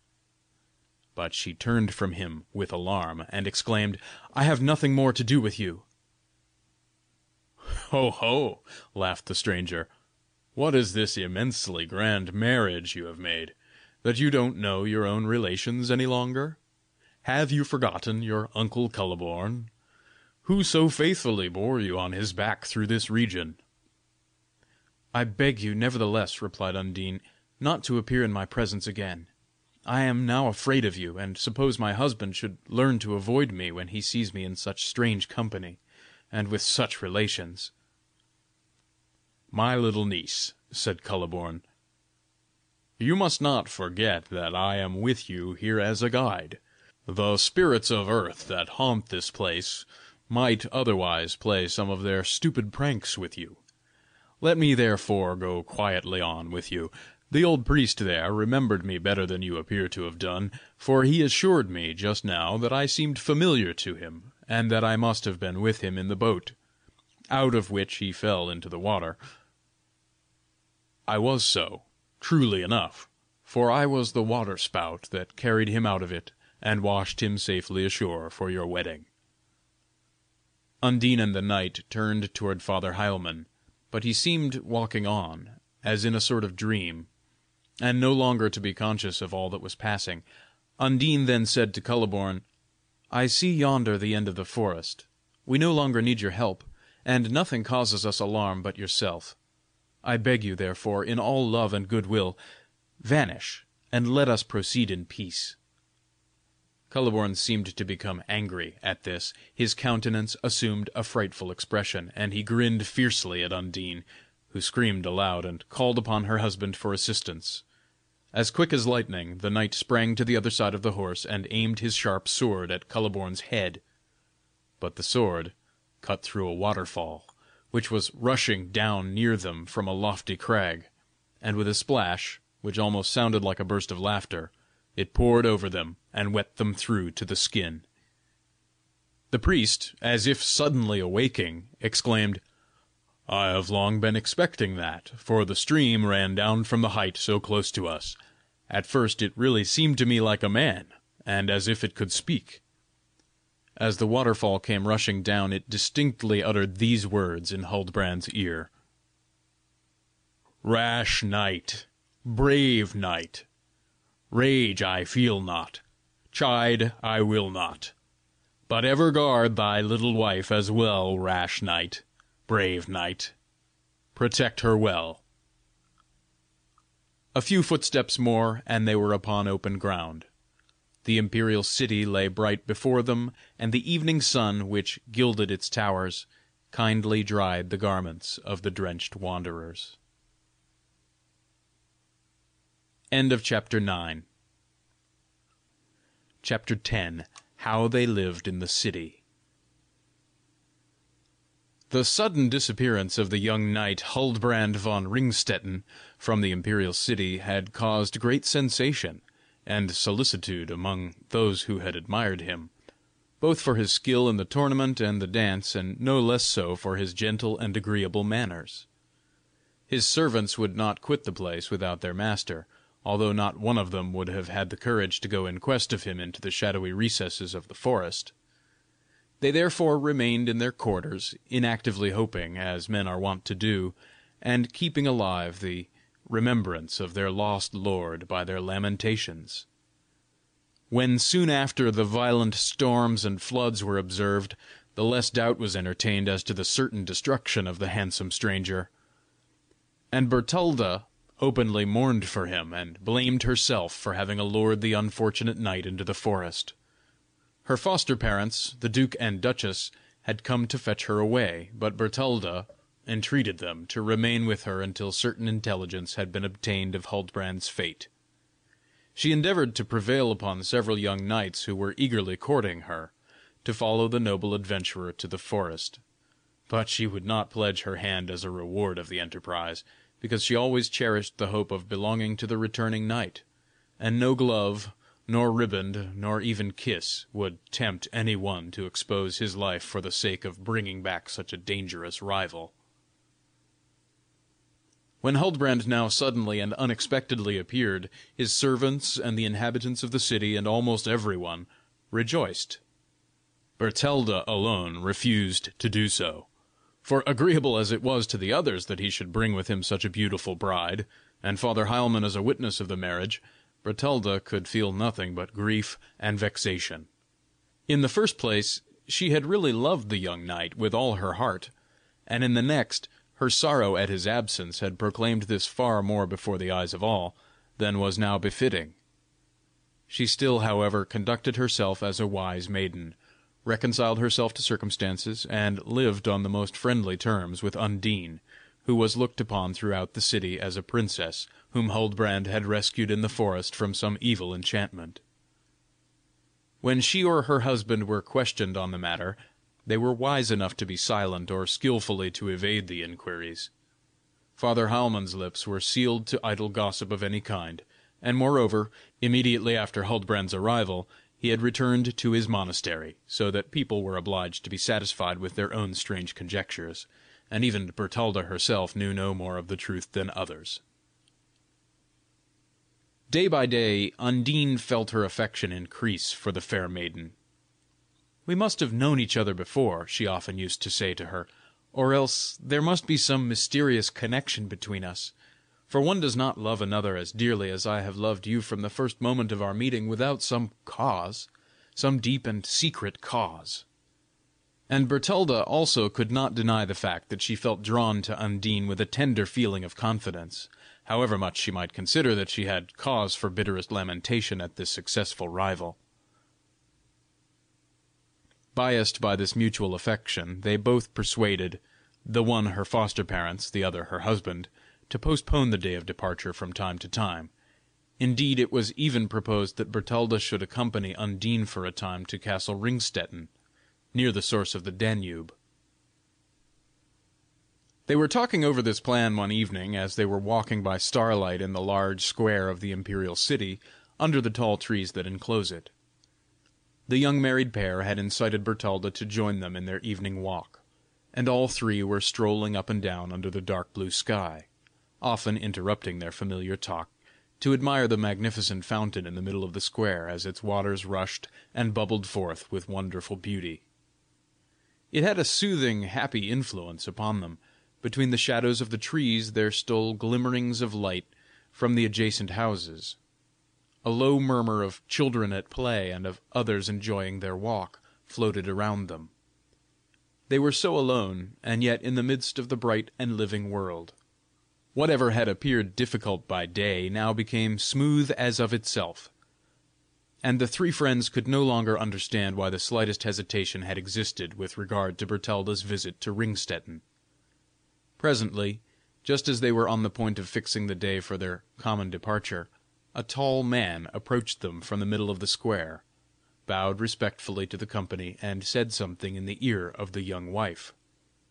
Displeased as she was at the interruption and its cause, she stepped a little aside with the stranger, and both began to whisper together, as it seemed in a foreign tongue, Huldbrand fancied he knew the strange man, and he stared so fixedly at him that he neither heard nor answered Bertalda's astonished inquiries.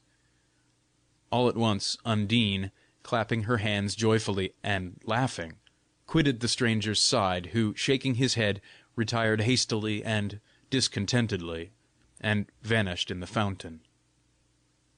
Huldbrand now felt certain on the point, but Bertalda asked, "And what did the master of the fountain want with you, dear Undine?"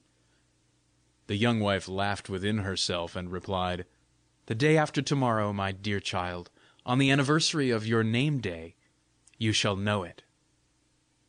And nothing more would she disclose. She invited Bertalda, and sent an invitation to her foster parents to dine with them on the appointed day, and soon after they parted. "Kuhleborn? Was it Kuhleborn?" said Huldbrand with a secret shudder to his beautiful bride, when they had taken leave of Bertalda, and were now going home through the darkening streets. "Yes, it was he," replied Undine, "and he was going to say all sorts of nonsensical things to me, but in the midst, quite contrary to his intention, he delighted me with a most welcome piece of news. If you wish to hear it at once, my dear lord and husband, you have but to command, and I will tell it you without reserve. But if you would confer a real pleasure on your Undine, you will wait till the day after tomorrow, and you will then have your share too in the surprise." The knight gladly complied with his wife's desire, which had been urged so sweetly, and as she fell asleep, she murmured smilingly to herself, "Dear, dear Bertalda! How she will rejoice and be astonished at what her master of the fountain told me." End of chapter 10. Chapter 11. The anniversary of Bertalda's name day. The company were sitting at dinner, Bertalda looking like some goddess of spring with her flowers and jewels. The presence of her foster parents and friends was placed between Undine and Huldbrand. When the rich repast was ended, and the last course had appeared, the doors were left open, according to a good old German custom, that the common people might look on and take part in the festivity of the nobles. Servants were carrying round cake and wine among the spectators. Huldbrand and Bertalda were waiting with secret impatience for the promised explanation, and sat with their eyes fixed steadily on Undine. But the beautiful wife still continued silent, and only kept smiling to herself with secret and hearty satisfaction. All who knew of the promise she had given could see that she was every moment on the point of betraying her happy secret, and that it was with a sort of longing renunciation that she withheld it, just as children sometimes delay the enjoyment of their choicest morsels. Bertalda and Huldbrand shared this delightful feeling, and expected with fearful hope the tidings which were to fall from the lips of Undine. Several of the company pressed Undine to sing. The request seemed opportune, and ordering her lute to be brought, she sang the following words: "Bright opening day, wild flowers so gay, tall grasses their thirst that slake, on the banks of the billowy lake. What glimmers there so shining, the reedy growth entwining? Is it a blossom white as snow, fallen from heaven here below? It is an infant, frail and dear, with flowerets playing in its dreams, and grasping morning's golden beams. Oh, whence, sweet stranger, art thou here? From some far off and unknown strand the lake has borne thee to this land. Nay, grasp not, tender little one, with thy tiny hand outspread. No hand will meet thy touch with love. Mute is that flowery bed. The flowers can deck themselves so fair, and breathe forth fragrance blest, yet none can press thee to itself like that far-off mother's breast. So early at the gate of life, with smiles of heaven on thy brow, thou hast the best of treasures lost, poor wandering child, nor know'st it now. A noble duke comes riding by, and near thee checks his courser's speed, and full of ardent chivalry he bears thee home upon his steed. Much, endless much, has been thy gain, thou bloomest the fairest in the land, yet, ah, the priceless joy of all, thou'st left upon an unknown strand. Undine dropped her lute with a melancholy smile, and the eyes of Bertalda's foster parents were filled with tears. "Yes, so it was on the morning that I found you, my poor sweet orphan," said the Duke, deeply agitated. "The beautiful singer is certainly right. We have not been able to give you that priceless joy of all." "But we must also hear how it fared with the poor parents," said Undine, as she resumed her lute and sang: "Through every chamber roams the mother, moves and searches everywhere, seeks she scarce knows what with sadness, and finds an empty house is there. An empty house, oh, word of sorrow to her who once had been so blessed, who led her child about by day and cradled it at night to rest. The beach is growing green again, the sunshine gilds its wonted spot, but mother, cease thy searching vain, thy little loved one cometh not. And when the breath of eve blows cool, and father in his home appears, the smile he almost tries to wear is quenched at once by gushing tears. Full well he knows that in his home he naught can find but wild despair. He hears the mother's grieved lament, and no bright infant greets him there. "Oh, for God's sake, Undine, where are my parents?" cried the weeping Bertalda. "You surely know. You have discovered them, you wonderful being, for otherwise you would not have thus torn my heart. Are they perhaps already here? Can it be?" Her eyes passed quickly over the brilliant company, and lingered on a lady of high rank who was sitting next her foster father. Undine, however, turned toward the door, while her eyes overflowed with the sweetest emotion. "Where are the poor waiting parents?" she inquired, and the old fisherman and his wife advanced hesitatingly from the crowd of spectators. Their glance rested inquiringly now on Undine, now on the beautiful girl who was said to be their daughter. "It is she," said the delighted benefactress in a faltering tone, and the two old people hung round the neck of their recovered child, weeping and praising God. But amazed and indignant, Bertalda tore herself from their embrace. Such a recognition was too much for this proud mind, at a moment when she had surely imagined that her former splendor would even be increased, and when hope was deluding her with a vision of almost royal honors. It seemed to her as if her rival had devised all this on purpose, signally to humble her before Huldbrand and the whole world. She reviled Undine, she reviled the old people, and bitter invectives such as deceiver and bribed impostors fell from her lips. Then the old fisherman's wife said in a low voice to herself, "Ah me, she is become a wicked girl, and yet I feel in my heart that she is my child." The old fisherman, however, had folded his hands, and was praying silently that this might not be his daughter. Undine, pale as death, turned with agitation from the parents to Bertalda, and from Bertalda to the parents, suddenly cast down from that heaven of happiness of which she had dreamed, and overwhelmed with a fear and a terror such as she had never known, even in imagination. "Have you a soul? Have you really a soul, Bertalda?" she cried again and again to her angry friend, as if forcibly to rouse her to consciousness from some sudden delirium or maddening nightmare. But when Bertalda only became more and more enraged, when the repulsed parents began to weep aloud, and the company, in eager dispute, were taking different sides, she begged in such a dignified and serious manner to be allowed to speak in this her husband's hall, that all around were in a moment silenced. She then advanced to the upper end of the table, where Bertalda had seated herself, and with a modest and yet proud air, while every eye was fixed upon her, she spoke as follows: "My friends, you look so angry and disturbed, and you have interrupted my happy feast by your disputings.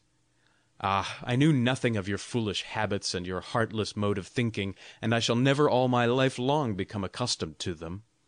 It is not my fault that this affair has resulted in evil. Believe me, the fault is with yourselves alone, little as it may appear to you to be so. I have therefore but little to say to you, but one thing I must say. I have spoken nothing but truth. I neither can nor will give you proofs beyond my own assertion. but I will swear to the truth of this. I received this information from the very person who allured Bertalda into the water, away from her parents, and who afterward placed her on the green meadow in the Duke's path." "She is an enchantress," cried Bertalda, "a witch, who has intercourse with evil spirits. She acknowledges it herself." "I do not," said Undine, with a whole heaven innocence and confidence beaming in her eyes. "I am no witch. Only look at me." "She is false and boastful," interrupted Bertalda, "and she cannot prove that I am the child of these low people. My noble parents, I beg you, take me from this company, and out of this city, where they are only bent on insulting me." But the aged and honorable Duke remained unmoved, and his wife said, "We must thoroughly examine how we are to act. God forbid that we should move a step from this hall until we have done so." Then the old wife of the fisherman drew near, and making a low reverence to the Duchess, she said, "Noble, God-fearing lady, you have opened my heart. I must tell you, if this evil-disposed young lady is my daughter, she has a mark, like a violet, between her shoulders, and another like it on the instep of her left foot. If she would only go out of the hall with me—" "I shall not uncover myself before the peasant woman!" exclaimed Bertalda, proudly turning her back on her. "But before me you will," rejoined the Duchess very gravely.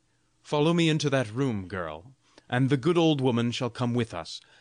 The three disappeared, and the rest of the company remained where they were, in silent expectation. After a short time they returned. Bertalda was pale as death. "Right is right," said the Duchess. "I must therefore declare that our hostess has spoken perfect truth. Bertalda is the fisherman's daughter, and that is as much as it is necessary to inform you here." The princely pair left with their adopted daughter, and at a sign from the Duke the fisherman and his wife followed them. The other guests retired in silence, or with secret murmurs, and Undine sank weeping into Huldbrand's arms. End of chapter 11. Chapter 12. How they departed from the imperial city. The Lord of Ringstetten would have certainly preferred the events of this day to have been different, but even as they were, he could scarcely regret them wholly, as they had exhibited his charming wife under such a good and sweet and kindly aspect. "If I have given her a soul," he could not help saying to himself, "I have indeed given her a better one than my own." And his only thought now was to speak soothingly to the weeping Undine, and on the following morning to quit with her a place which, after this incident, must have become distasteful to her. It is true that she was not estimated differently to what she had been. As something mysterious had long been expected of her, the strange discovery of Bertalda's origin had caused no great surprise, and everyone who had heard the story and had seen Bertalda's violent behavior was disgusted with her alone. Of this, however, the knight and his lady knew nothing as yet, and besides, the condemnation or approval of the public was equally painful to Undine, and thus there was no better course to pursue than to leave the walls of the old city behind them, with all the speed possible. With the earliest beams of morning a pretty carriage drove up to the entrance gate for Undine. The horses which Huldbrand and his squires were to ride stood near, pawing the ground with impatient eagerness. The knight was leading his beautiful wife from the door when a fisher girl crossed their way. "We do not need your fish," said Huldbrand to her. "We are now starting on our journey." Upon this the fisher girl began to weep bitterly, and the young couple perceived for the first time that it was Bertalda. They immediately returned with her to their apartment, and learned from her that the Duke and Duchess were so displeased at her violent and unfeeling conduct on the preceding day, that they had entirely withdrawn their protection from her, though not without giving her a rich portion. The fisherman, too, had been handsomely rewarded, and had the evening before set out with his wife to return to their secluded home. "I would have gone with them," she continued, "but the old fisherman, who is said to be my father—" "And he is so indeed, Bertalda," interrupted Undine. "Look here, the stranger, whom you took for the master of the fountain, told me the whole story in detail. He wished to dissuade me from taking you with me to Castle Ringstetten, and this led him to disclose the secret." "Well, then," said Bertalda, "if it must be so, my father said, I will not take you with me until you are changed. Venture to come to us alone through the haunted forest, that shall be the proof whether you have any regard for us. But do not come to me as a lady, come only as a fisher girl. So I will do just as you told me, for I am forsaken by the whole world, and I will live and die in solitude as a poor fisher girl, with my poor parents. I have a terrible dread, though, of the forest. Horrible spectres are said to dwell in it, and I am so fearful. But how can I help it? I only came here to implore pardon of the noble lady of Ringstetten for my unbecoming behavior yesterday.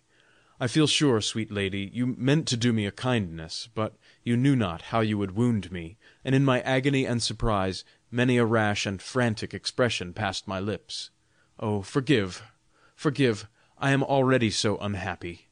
Only think yourself what I was yesterday morning, yesterday at the beginning of your banquet, and what I am now." Her voice became stifled with a passionate flood of tears, and Undine, also weeping bitterly, fell on her neck. It was some time before the deeply agitated Undine could utter a word. At length she said, "You can go with us to Ringstetten. Everything shall remain as it was arranged before. Only do not speak to me again as noble lady. You see, we were exchanged for each other as children. Our faces even then sprang as it were from the same stem, and we will now so strengthen this kindred destiny that no human power shall be able to separate it. Only, first of all, come with us to Ringstetten. We will discuss there how we shall share all things as sisters." Bertalda looked timidly toward Huldbrand. He pitied the beautiful girl in her distress, and offering her his hand, he begged her tenderly to entrust herself with him and his wife. "We will send a message to your parents," he continued, "to tell them why you are not come." And he would have added more with regard to the worthy fisherman and his wife, but he saw that Bertalda shrunk with pain from the mention of their name, and he therefore refrained from saying more. He then assisted her first into the carriage. Undine followed her, and he mounted his horse and trotted merrily by the side of them, urging the driver at the same time to hasten his speed, so that very soon they were beyond the confines of the imperial city, and all its sad remembrances. And now the ladies began to enjoy the beautiful country through which their road lay. After a journey of some days, they arrived one exquisite evening at Castle Ringstetten. The young knight had much to hear from his overseers and vassals, so that Undine and Bertalda were left alone. They both repaired to the ramparts of the fortress, and were delighted with the beautiful landscape which spread far and wide through fertile Swabia. Presently a tall man approached them, greeting them respectfully, and Bertalda fancied she saw a resemblance to the master of the fountain in the imperial city. Still more unmistakable grew the likeness when Undine angrily and almost threateningly waved him off, and he retreated with hasty steps and shaking head, as he had done before, and disappeared into a neighboring copse. Undine, however, said, "Don't be afraid, dear Bertalda. This time the hateful master of the fountain shall do you no harm." And then she told her the whole story in detail, and who she was herself, and how Bertalda had been taken away from the fisherman and his wife, and Undine had gone to them. The girl was at first terrified with this relation. She imagined her friend must be seized with sudden madness, but she became more convinced that all was true, for Undine's story was so connected, and fitted so well with former occurrences, and still more she had that inward feeling with which truth never fails to make itself known to us. It seemed strange to her that she was now herself living, as it were, in the midst of one of those fairy tales to which she had formerly only listened. She gazed upon Undine with reverence, but she could not resist a sense of dread that seemed to come between her and her friend, and at their evening repast she could not but wonder how the knight could behave so lovingly and kindly toward a being who appeared to her, since the discovery she had just made, more of a phantom than a human being. End of chapter 12. Chapter 13. How they lived at Castle Ringstetten. The writer of this story, both because it moves his own heart and because he wishes it to move that of others, begs you, dear reader, to pardon him if he now briefly passes over a considerable space of time, only cursorily mentioning the events that marked it. He knows well that he might portray skillfully, step by step, how Huldbrand's heart began to turn from Undine to Bertalda, how Bertalda more and more responded with ardent affection to the young knight, and how they both looked upon the poor wife as a mysterious being, rather to be feared than pitied, how Undine wept, and how her tears stung the knight's heart with remorse without awakening his former love, so that though he at times was kind and endearing to her, a cold shudder would soon draw him from her, and he would turn to his fellow mortal, Bertalda. All this the writer knows might be fully detailed, and perhaps ought to have been so, but such a task would have been too painful, for similar things have been known to him by sad experience, and he shrinks from their shadow even in remembrance. You know probably a like feeling, dear reader, for such is the lot of mortal man. Happy are you if you have received rather than inflicted the pain, for in such things it is more blessed to receive than to give. If it be so, such recollections will only bring a feeling of sorrow to your mind, and perhaps a tear will trickle down your cheek over the faded flowers that once caused you such delight. But let that be enough. We will not pierce our hearts with 1,000 separate things, but only briefly state, as I have just said, how matters were. Poor Undine was very sad, and the other two were not to be called happy. Bertalda especially thought that she could trace the effect of jealousy on the part of the injured wife whenever her wishes were in any way thwarted by her. She had therefore habituated herself to an imperious demeanor, to which Undine yielded in sorrowful submission, and the now blinded Huldbrand usually encouraged this arrogant behavior in the strongest manner. But the circumstances that most of all disturbed the inmates of the castle was a variety of wonderful apparitions which met Huldbrand and Bertalda in the vaulted galleries of the castle, and which had never been heard of before as haunting the locality. The tall white man, in whom Huldbrand recognized only too plainly Uncle Kuhleborn, and Bertalda, the spectral master of the fountain, often passed before them with a threatening aspect, and especially before Bertalda, so much so that she had already several times been made ill with terror, and had frequently thought of quitting the castle. But still she stayed there, partly because Huldbrand was so dear to her, and she relied on her innocence, no words of love having ever passed between them, and partly also because she knew not whither to direct her steps. The old fisherman, on receiving the message from the Lord of Ringstetten that Bertalda was his guest, had written a few lines in an almost illegible hand, but as good as his advanced age and long disuse would admit of. "I have now become," he wrote, "a poor old widower, for my dear and faithful wife is dead. However lonely I now sit in my cottage, Bertalda is better with you than with me. Only let her do nothing to harm my beloved Undine. She will have my curse if it be so." The last words of this letter Bertalda flung to the winds, but she carefully retained the part respecting her absence from her father, just as we are all wont to do in similar circumstances. One day, when Huldbrand had just ridden out, Undine summoned together the domestics of the family, and ordered them to bring a large stone, and carefully to cover with it the magnificent fountain which stood in the middle of the castle yard. The servants objected that it would oblige them to bring water from the valley below. Undine smiled sadly. "I am sorry, my people," she replied, "to increase your work. I would rather myself fetch up the pitchers, but this fountain must be closed. Believe me that it cannot be otherwise, and that it is only by so doing that we can avoid a greater evil." The whole household were glad to be able to please their gentle mistress. They made no further inquiry, but seized the enormous stone. They were just raising it in their hands, and were already poising it over the fountain, when Bertalda came running up, and called out to them to stop, as it was from this fountain that the water was brought which was so good for her complexion, and she would never consent to its being closed. Undine, however, although gentle as usual, was more than usually firm.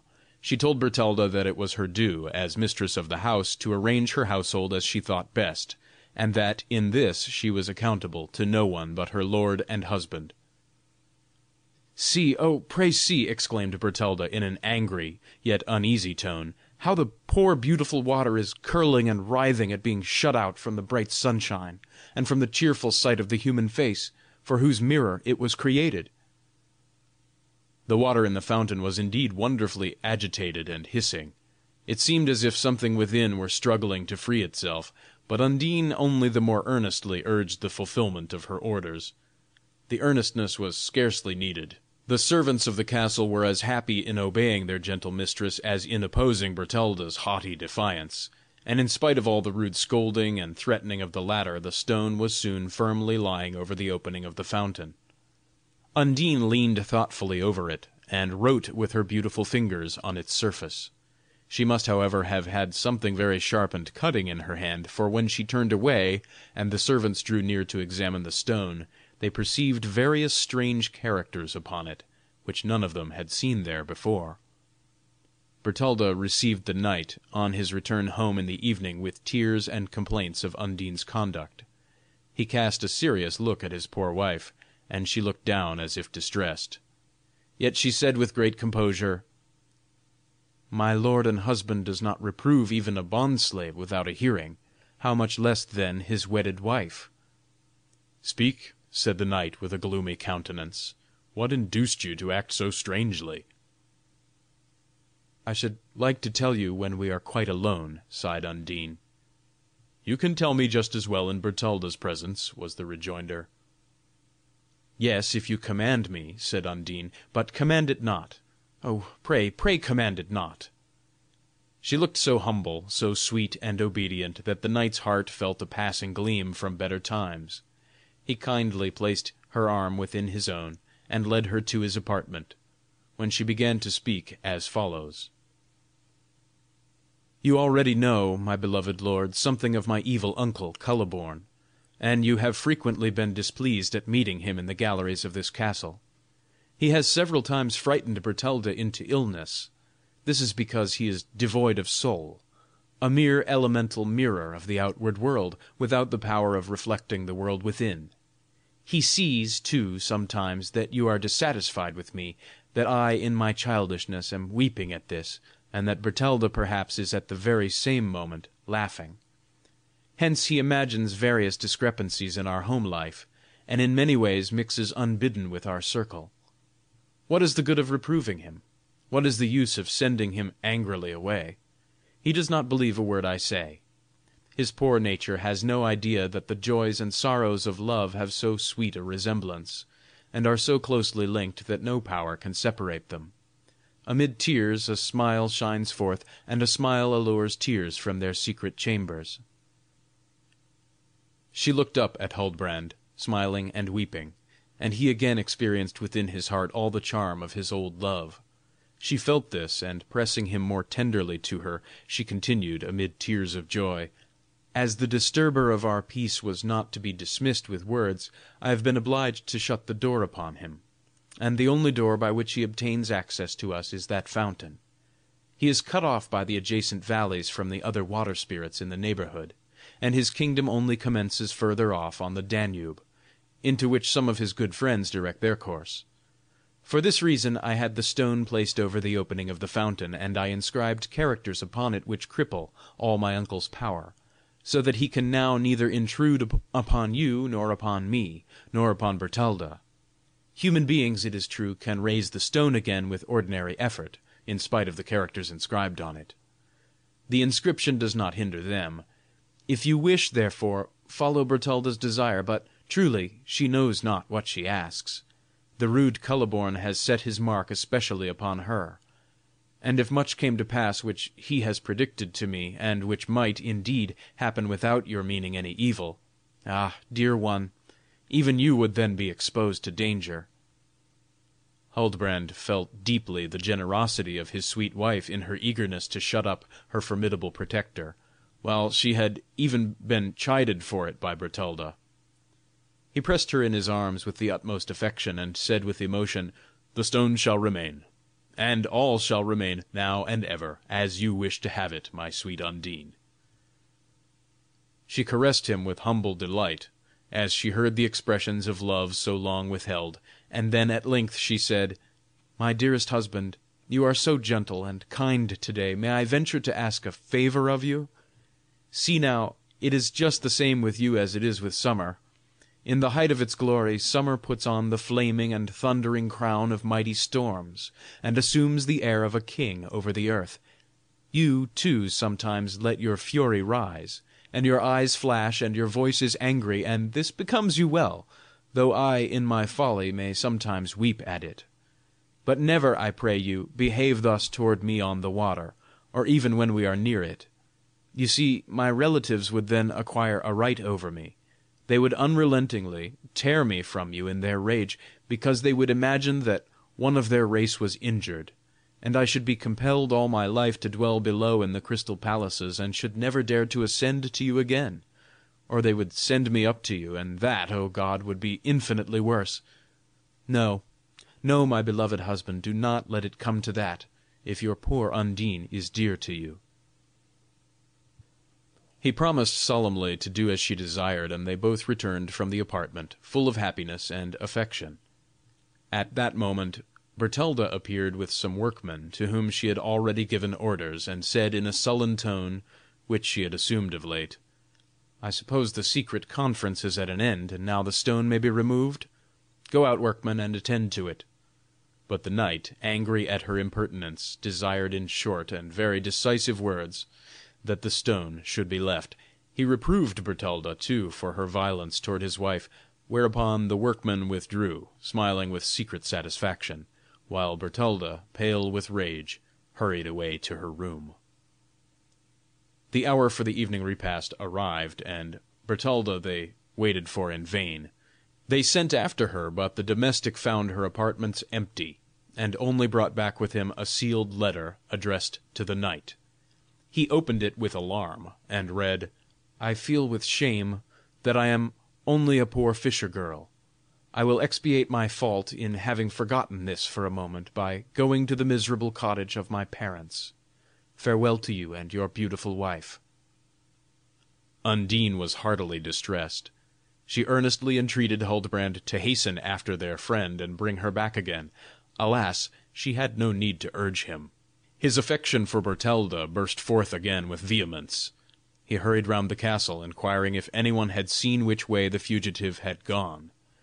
He could learn nothing of her, and he was already on his horse in the castle yard, resolved at a venture to take the road by which he had brought Bertalda hither. Just then a page appeared, who assured him that he had met the lady on the path to the Black Valley. Like an arrow, the knight sprang through the gateway in the direction indicated, without hearing Undine's voice of agony, as she called to him from the window. "To the Black Valley? Oh, not there! Huldbrand, don't go there! Or, for heaven's sake, take me with you!" But when she perceived that all her calling was in vain, she ordered her white palfrey to be immediately saddled, and rode after the knight, without allowing any servant to accompany her. End of chapter 13. Chapter 14. How Bertalda returned home with the knight. The Black Valley lies deep within the mountains. What it is now called we do not know. At that time the people of the country gave it this appellation on account of the deep obscurity in which the low land lay, owing to the shadows of the lofty trees, and especially firs, that grew there. Even the brook which bubbled between the rocks wore the same dark hue, and dashed along with none of that gladness with which streams are wont to flow that have the blue sky immediately above them. Now, in the growing twilight of evening, it looked wild and gloomy between the heights. The knight trotted anxiously along the edge of the brook, fearful at one moment that by delay he might allow the fugitive to advance too far, and at the next that by too great rapidity he might overlook her in case she were concealing herself from him. Meanwhile he had already penetrated tolerably far into the valley, and might soon hope to overtake the maiden, if he were on the right track. The fear that this might not be the case made his heart beat with anxiety. Where would the tender Bertalda tarry through the stormy night, which was so fearful in the valley, should he fail to find her? At length he saw something white gleaming through the branches on the slope of the mountain. He thought he recognized Bertalda's dress, and he turned his course in that direction. But his horse refused to go forward. It reared impatiently, and its master, unwilling to lose a moment, and seeing moreover that the copse was impassable on horseback, dismounted, and fastening his snorting steed to an elm tree, he worked his way cautiously through the bushes. The branches sprinkled his forehead and cheeks with the cold drops of the evening dew. A distant roll of thunder was heard murmuring from the other side of the mountains. Everything looked so strange that he began to feel a dread of the white figure, which now lay only a short distance from him on the ground. Still he could plainly see that it was a female, either asleep or in a swoon, and that she was attired in long white garments, such as Bertalda had worn on that day. He stepped close up to her, made a rustling with the branches, and let his sword clatter, but she moved not. "Bertalda!" he exclaimed, at first in a low voice, and then louder and louder. Still she heard not. At last, when he uttered the dear name with a more powerful effort, a hollow echo from the mountain caverns of the valley indistinctly reverberated "Bertalda," but still the sleeper woke not. He bent down over her. The gloom of the valley and the obscurity of approaching night would not allow him to distinguish her features. Just as he was stooping closer over her, with a feeling of painful doubt, a flash of lightning shot across the valley, and he saw before him a frightfully distorted countenance, and a hollow voice exclaimed, "Give me a kiss, you enamored swan!" Huldbrand sprang up with a cry of horror, and the hideous figure rose with him. "Go home," it murmured. "Wizards are on the watch. Go home, or I will have you." And it stretched out its long white arms toward him. "Malicious Culliford!" cried the knight, recovering himself. "What do you concern me, you goblin? There, take your kiss!" and he furiously hurled his sword at the figure. But it vanished like vapor, and a gush of water which wetted him through left the knight no doubt as to the foe with whom he had been engaged. "He wishes to frighten me back from Bertalda," said he aloud to himself. "He thinks to terrify me with his foolish tricks, and to make me give up the poor distressed girl to him, so that he can wreak his vengeance on her. But he shall not do that. Weak spirit of the elements as he is, no powerless phantom can understand what a human heart can do when its best energies are aroused." He felt the truth of his words, and that the very expression of them had inspired his heart with fresh courage. It seemed, too, as if fortune were on his side, for he had not reached his fastened horse, when he distinctly heard Bertalda's plaintive voice not far distant, and could catch her weeping accents through the ever-increasing tumult of the thunder and tempest. He hurried swiftly in the direction of the sound, and found the trembling girl just attempting to climb the steep, in order to escape in any way from the dreadful gloom of the valley. He stepped, however, lovingly in her path, and bold and proud as her resolve had before been, she now felt only too keenly the delight that the friend whom she so passionately loved should rescue her from this frightful solitude, and that the joyous life in the castle should be again open to her. She followed almost unresisting, but so exhausted with fatigue that the knight was glad to have brought her to his horse, which he now hastily unfastened, in order to lift the fair fugitive upon it, and then, cautiously holding the reins, he hoped to proceed through the uncertain shades of the valley. But the horse had become quite unmanageable from the wild apparition of Culliford. Even the knight would have had difficulty in mounting the rearing and snorting animal, but to place the trembling Bertalda on its back was perfectly impossible. They determined, therefore, to return home on foot. Drawing the horse after him by the bridle, the knight supported the tottering girl with his other hand. Bertalda exerted all her strength to pass quickly through the fearful valley, but weariness weighed her down like lead, and every limb trembled, partly from the terror she had endured when Culliford had pursued her, and partly from her continued alarm at the howling of the storm and the pealing of the thunder through the wooded mountain. At last she slid from the supporting arm of her protector, and sinking down on the moss, she exclaimed, "Let me lie here. My noble lord, I suffer the punishment due to my folly, and I must now perish here through weariness and dread." "No, sweet friend, I will never leave you," cried Huldbrand, vainly endeavoring to restrain his furious steed, for, worse than before, it now began to foam and rear with excitement, until at last the knight was glad to keep the animal at a sufficient distance from the exhausted maiden, lest her fears should be increased. But scarcely had he withdrawn a few paces with the wild steed than she began to call after him in the most pitiful manner, believing that he was really going to leave her in this horrible wilderness. He was utterly at a loss what course to take. Gladly would he have given the excited beast its liberty, and have allowed it to rush away into the night and spend its fury, had he not feared that in this narrow defile it might come thundering with its iron-shod hoofs over the very spot where Bertalda lay. In the midst of this extreme perplexity and distress, he heard with delight the sound of a vehicle driving slowly down the stony road behind them.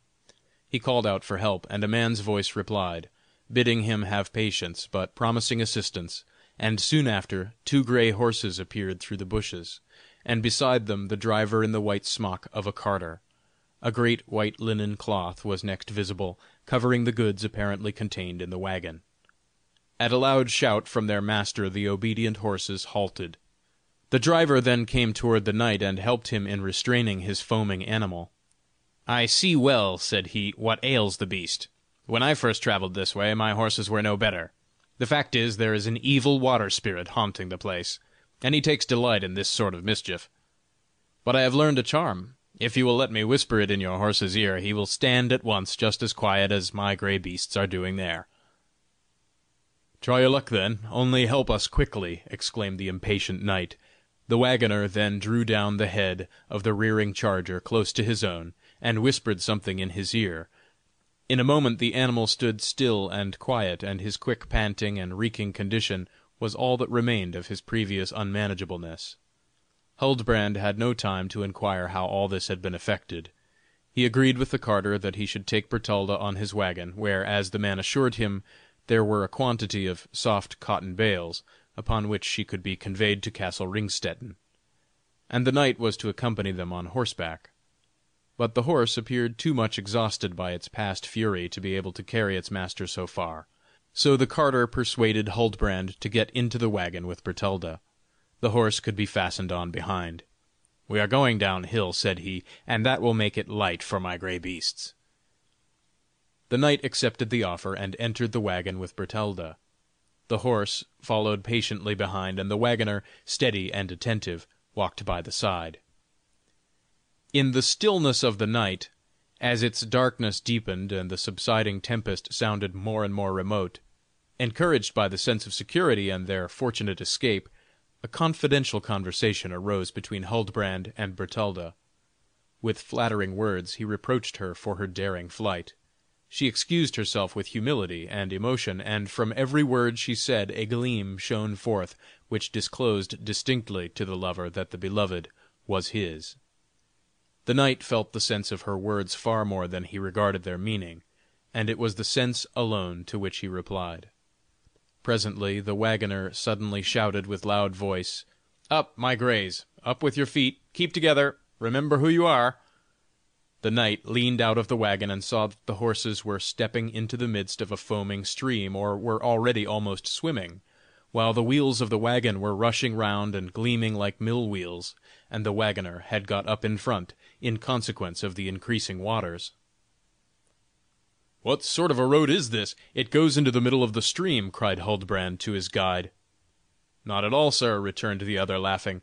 "It is just the reverse. The stream goes into the very middle of our road. Look round and see how everything is covered by the water." The whole valley indeed was suddenly filled with the surging flood, that visibly increased. "It is Cullifborn, the evil water spirit, who wishes to drown us," exclaimed the knight. "Have you no charm against him, my friend?"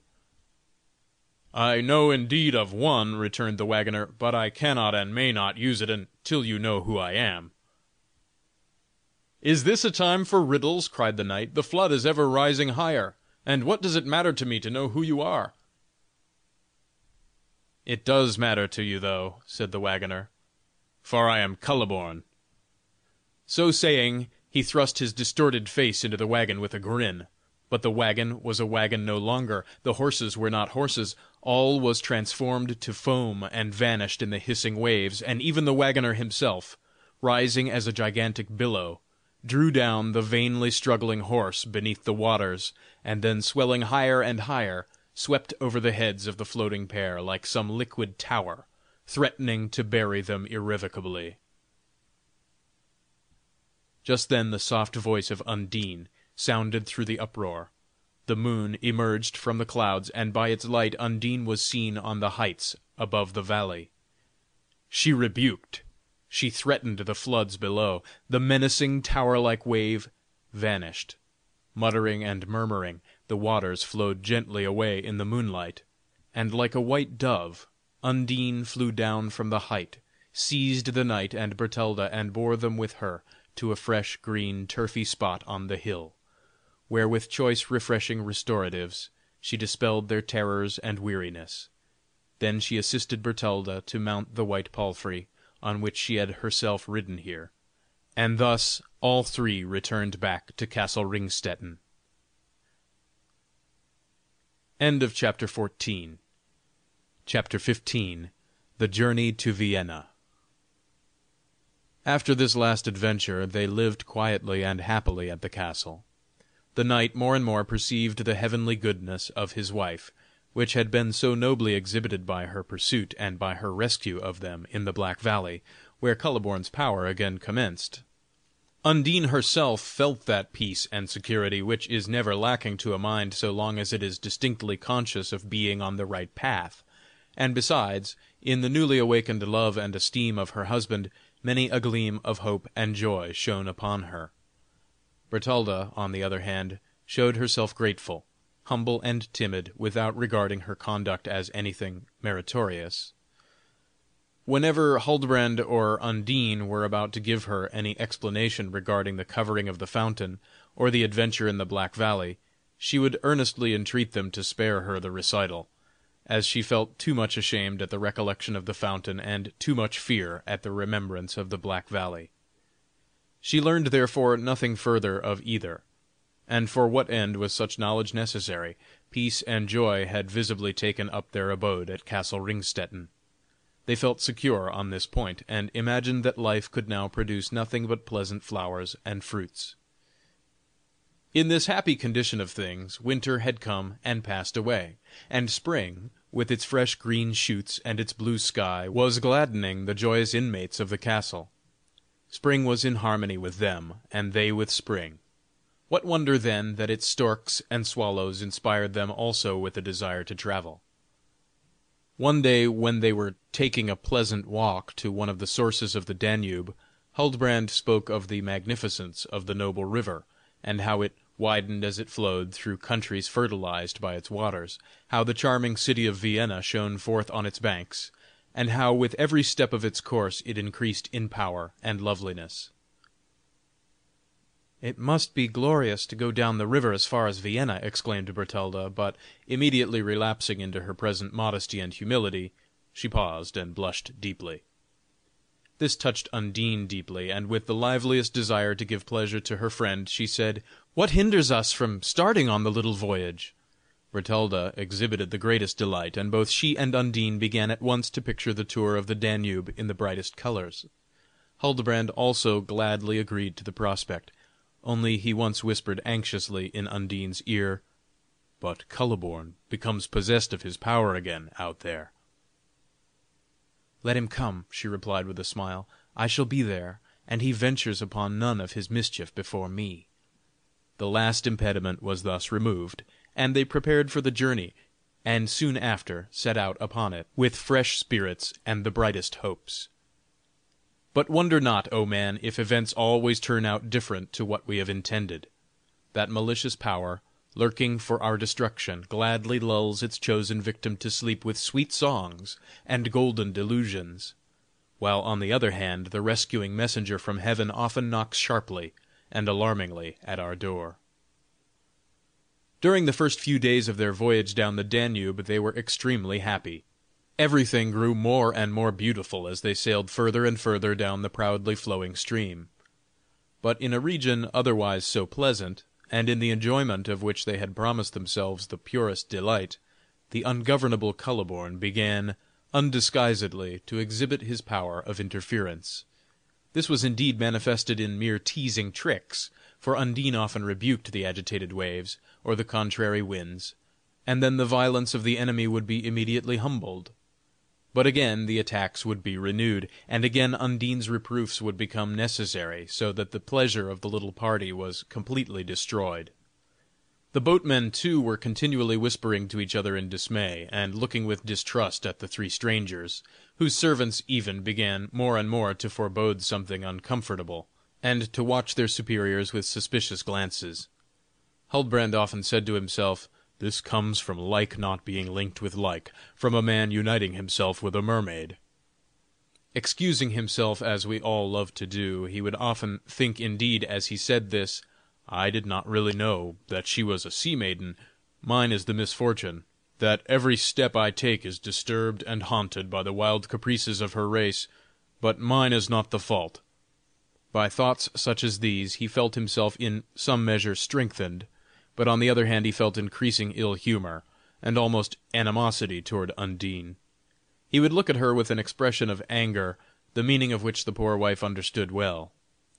Wearied with this exhibition of displeasure, and exhausted by the constant effort to frustrate Culliborn's artifices, she sank one evening into a deep slumber, rocked soothingly by the softly gliding bark.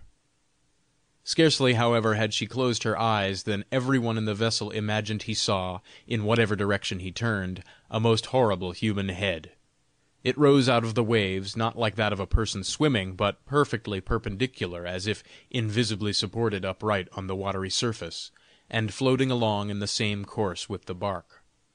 Each wanted to point out to the other the cause of his alarm, but each found the same expression of horror depicted on the face of his neighbor, only that his hands and eyes were directed to a different point, where the monster, half laughing and half threatening, rose before them. When, however, they all wished to make each other understand what each saw, and all were crying out, "Look there! No, there!" the horrible heads, all at one and the same time, appeared to their view, and the whole river around the vessel swarmed with the most hideous apparitions. The universal cry raised at the sight awoke Undine. As she opened her eyes, the wild crowd of distorted visages disappeared, but Huldbrand was indignant at such unsightly jugglery. He would have burst forth in uncontrolled imprecations had not Undine said to him with a humble manner and a softly imploring tone, "For God's sake, my husband, we are on the water. Do not be angry with me now." The knight was silent and sat down absorbed in reverie. Undine whispered in his ear, "Would it not be better, my love, if we gave up this foolish journey, and returned to Castle Ringstetten in peace?" But Huldbrand murmured moodily, "So I must be a prisoner in my own castle, and only be able to breathe so long as the fountain is closed? I would your mad kindred—" Undine lovingly pressed her fair hand upon his lips. He paused, pondering in silence over much that Undine had before said to him. Bertalda had meanwhile given herself up to a variety of strange thoughts. She knew a good deal of Undine's origin, and yet not the whole, and the fearful Culliborn especially had remained to her a terrible but wholly unrevealed mystery. She had indeed never even heard his name. Musing on these strange things, she unclasped, scarcely conscious of the act, a gold necklace which Huldbrand had lately purchased for her of a traveling trader. Half dreamingly she drew it along the surface of the water, enjoying the light glimmer it cast upon the evening-tinted stream. Suddenly a huge hand was stretched out of the Danube. It seized the necklace and vanished with it beneath the waters. Bertalda screamed aloud, and a scornful laugh resounded from the depths of the stream. The knight could now restrain his anger no longer. Starting up, he inveighed against the river. He cursed all who ventured to interfere with his family and his life, and challenged them, be they spirits or sirens, to show themselves before his avenging sword. Bertalda wept meanwhile for her lost ornament, which was so precious to her, and her tears added fuel to the flame of the knight's anger, while Undine held her hand over the side of the vessel, dipping it into the water, softly murmuring to herself, and only now and then interrupting her strange mysterious whisper, as she entreated her husband, "My dearly loved one, do not scold me here. Reprove others if you will, but not me here. You know why." And indeed he restrained the words of anger that were trembling on his tongue. Presently, in her wet hand, which she had been holding under the waves, she brought up a beautiful coral necklace, of so much brilliancy that the eyes of all were dazzled by it. "Take this," said she, holding it out kindly to Bertalda. "I have ordered this to be brought for you, as a compensation, and don't be grieved any more, my poor child." But the knight sprang between them. He tore the beautiful ornament from Undine's hand, hurled it again into the river, exclaiming in passionate rage, "Have you then still a connection with them? In the name of all the witches, remain among them with your presence, and leave us mortals in peace, you sorceress!" Poor Undine gazed at him with fixed but tearful eyes, her hand still stretched out, as when she had offered her beautiful present so lovingly to Bertalda. She then began to weep, more and more violently, like a dear innocent child bitterly afflicted. At last, wearied out, she said, "Alas, sweet friend, alas! Farewell. They shall do you no harm, only remain true, so that I may be able to keep them from you. I must, alas, go away. I must go hence at this early stage of life. Oh, woe, woe! What have you done? Oh, woe, woe!" She vanished over the side of the vessel. Whether she plunged into the stream or flowed away with it, they knew not. Her disappearance was like both, and neither. Soon, however, she was completely lost sight of in the Danube. Only a few little waves kept whispering, as if sobbing, round the boat, and they almost seemed to be saying, "Oh, woe, woe! Oh, remain true! Oh, woe!" Huldbrand lay on the deck of the vessel, bathed in hot tears, and a deep swoon soon cast its veil of forgetfulness over the unhappy man. End of chapter 15. Chapter 16. How it fared further with Huldbrand. Shall we say it is well or ill that our sorrow is of such short duration?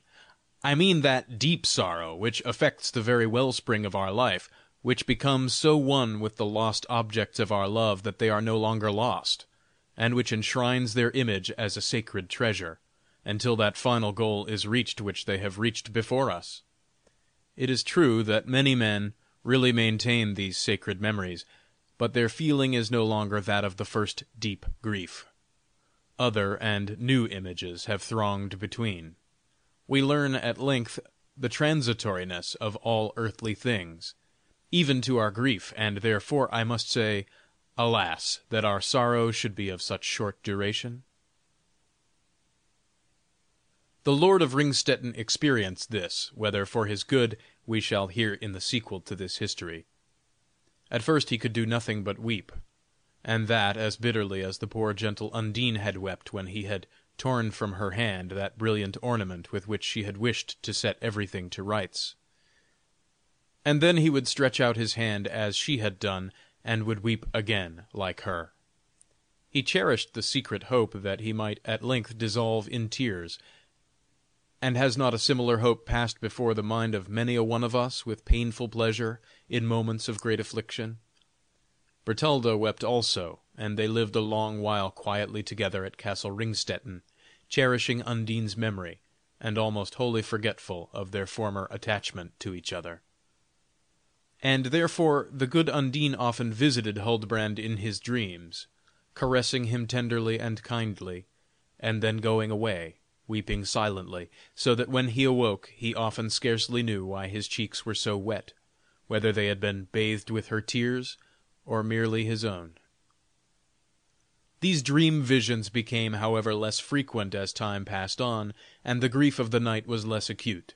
Still he would probably have cherished no other wish than thus to think calmly of Undine, and to talk of her, had not the old fisherman appeared one day unexpectedly at the castle, and sternly insisted on Bertalda's returning with him as his child.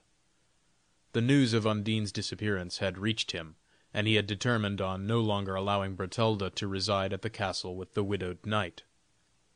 "For," said he, "whether my daughter love me or no, I do not care to know, but her honor is at stake, and where that is concerned nothing else is to be thought of."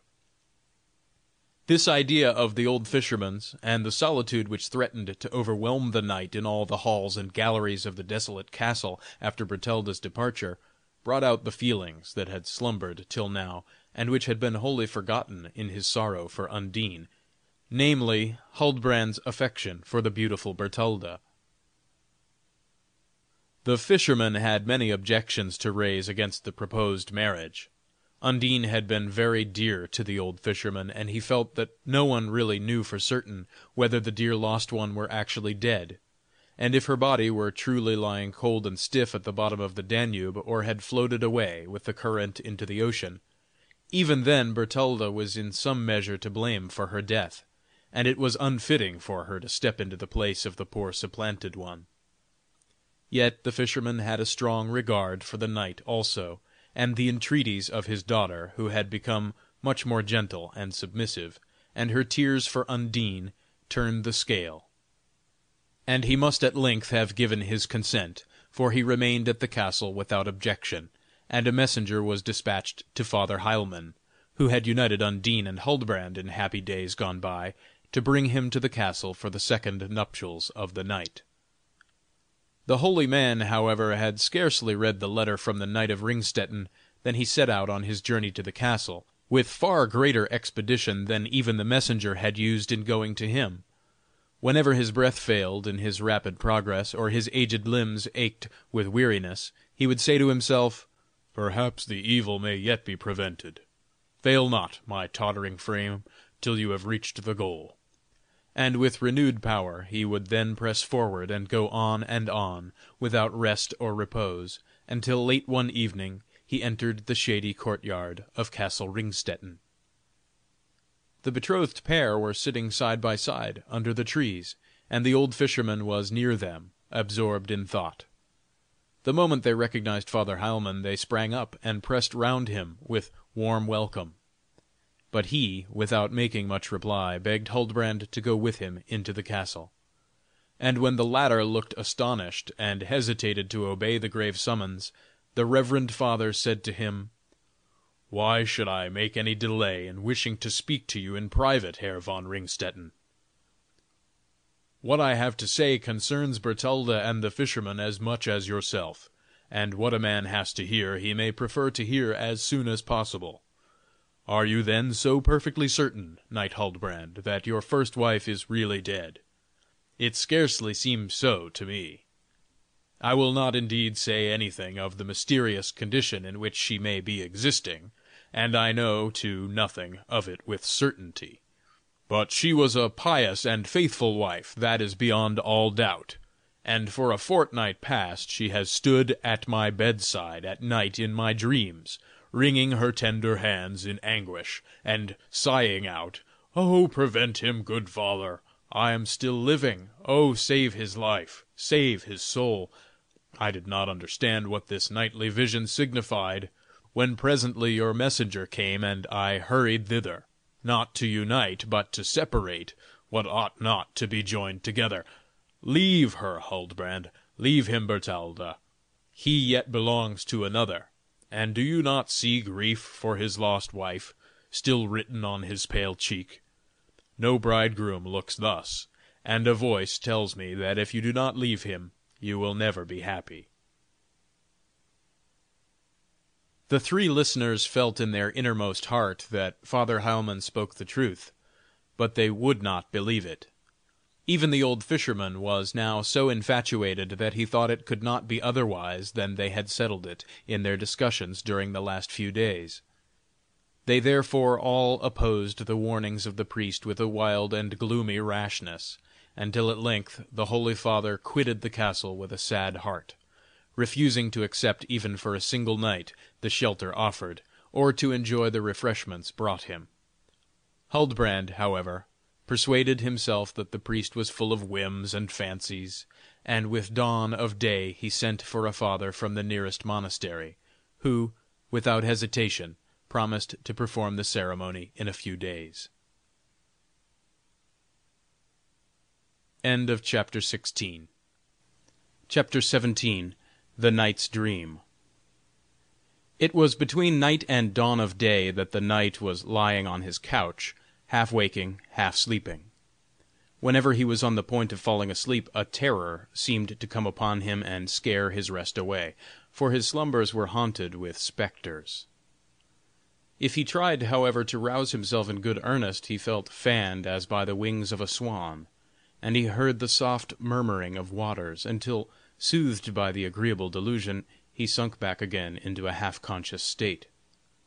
At length he must have fallen sound asleep, for it seemed to him as if he were lifted up upon the fluttering wings of the swans, and borne by them far over land and sea, while they sang to him their sweetest music.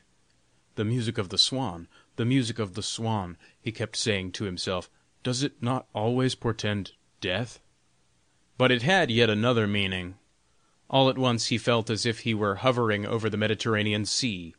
A swan was singing musically in his ear that this was the Mediterranean Sea, and while he was looking down upon the waters below they became clear as crystal, so that he could see through them to the bottom.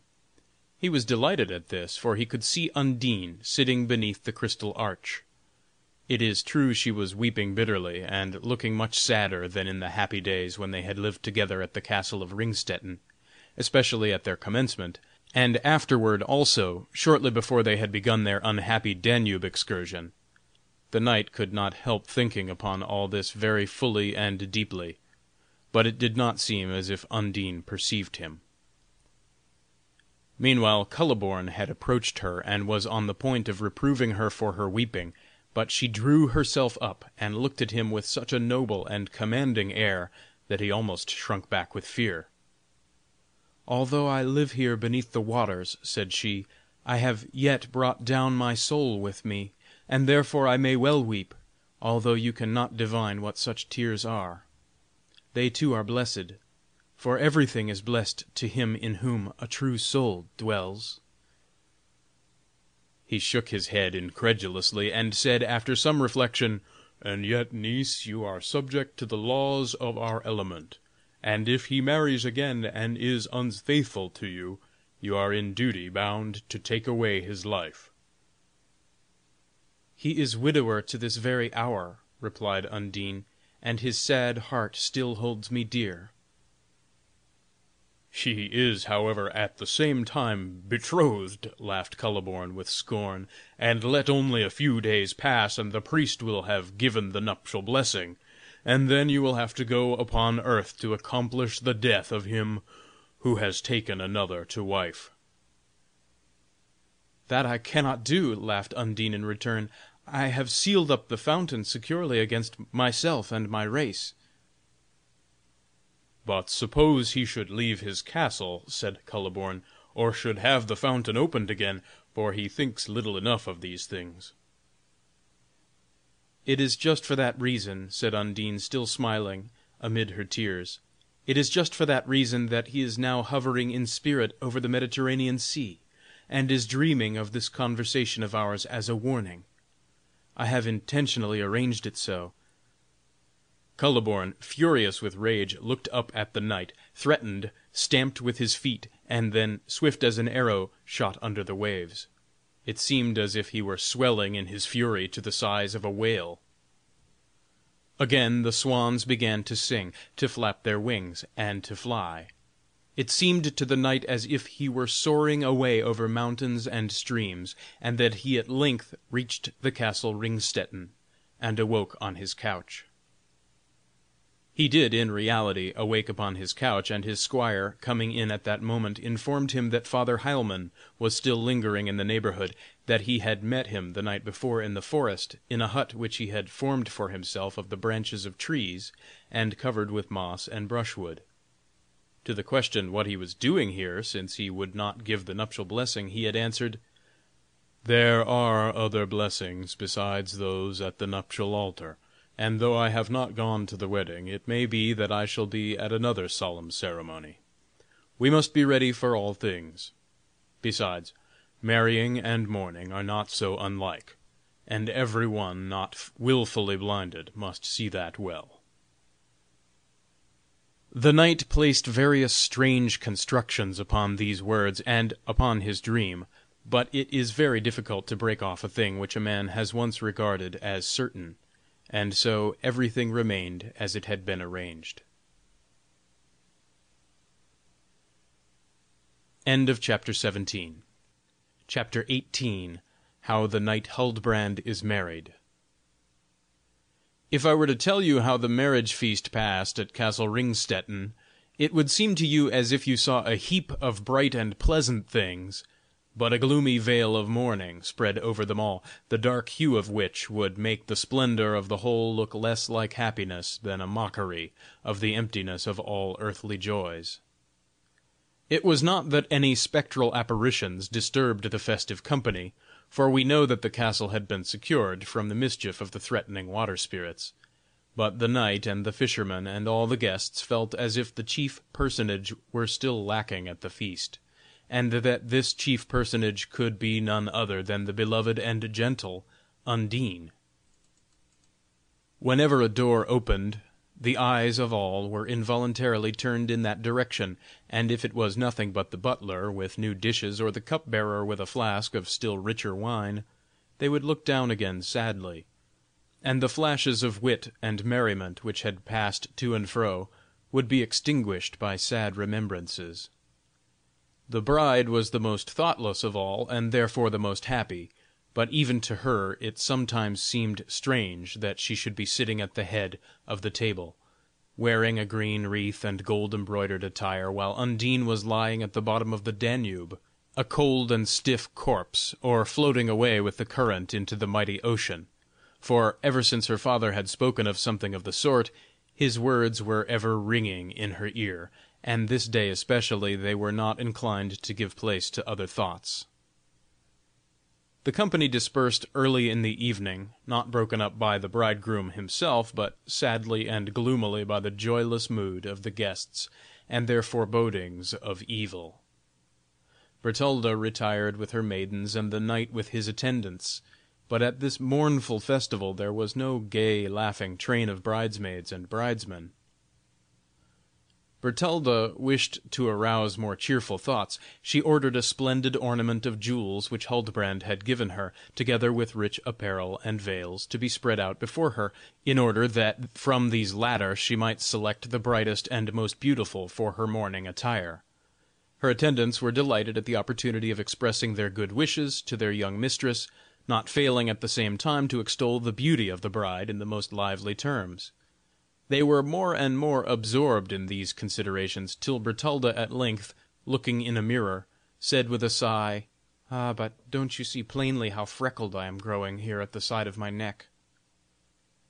They looked at her throat, and found the freckles as their fair mistress had said, but they called them beauty spots, and mere tiny blemishes only, tending to enhance the whiteness of her delicate skin. Bertalda shook her head and asserted that a spot was always a defect. "And I could remove them," she sighed alas, "only the fountain is closed from which I used to have that precious and purifying water. Oh, if I had but a flask of it to-day!" "Is that all?" said an alert waiting-maid, laughing as she slipped from the apartment. "She will not be mad," exclaimed Bertalda in a pleased and surprised tone.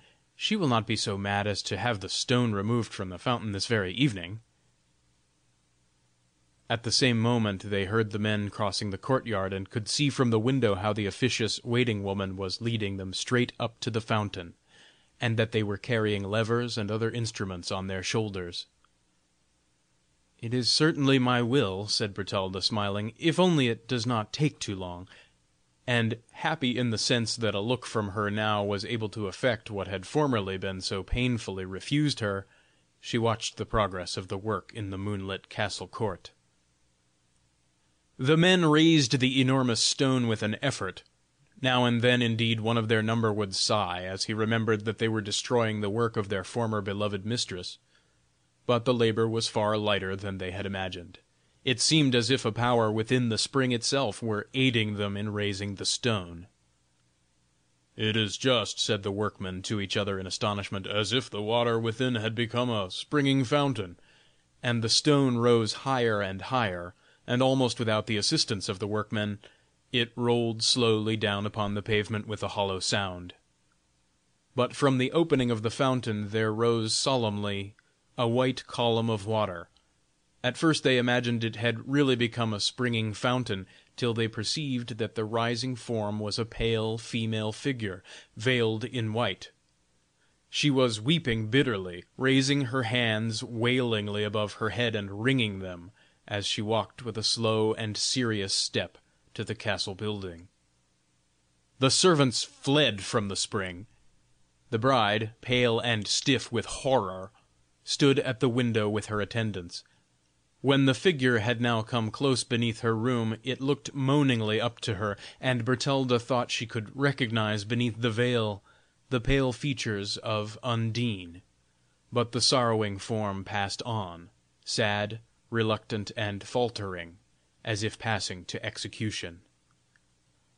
Bertalda screamed out that the knight was to be called, but none of her maids ventured from the spot, and even the bride herself became mute, as if trembling at her own voice.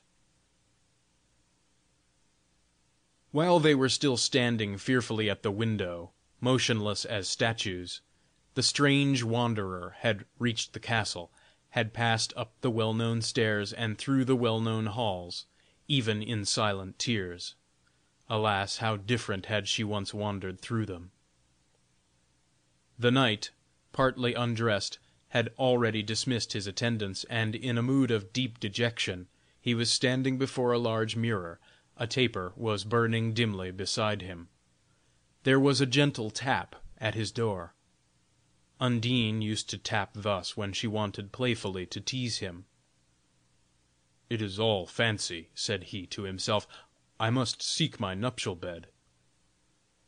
"So you must, but it must be a cold one," he heard a tearful voice say from without, and then he saw in the mirror his door opening slowly, slowly, and the white figure entered, carefully closing it behind her.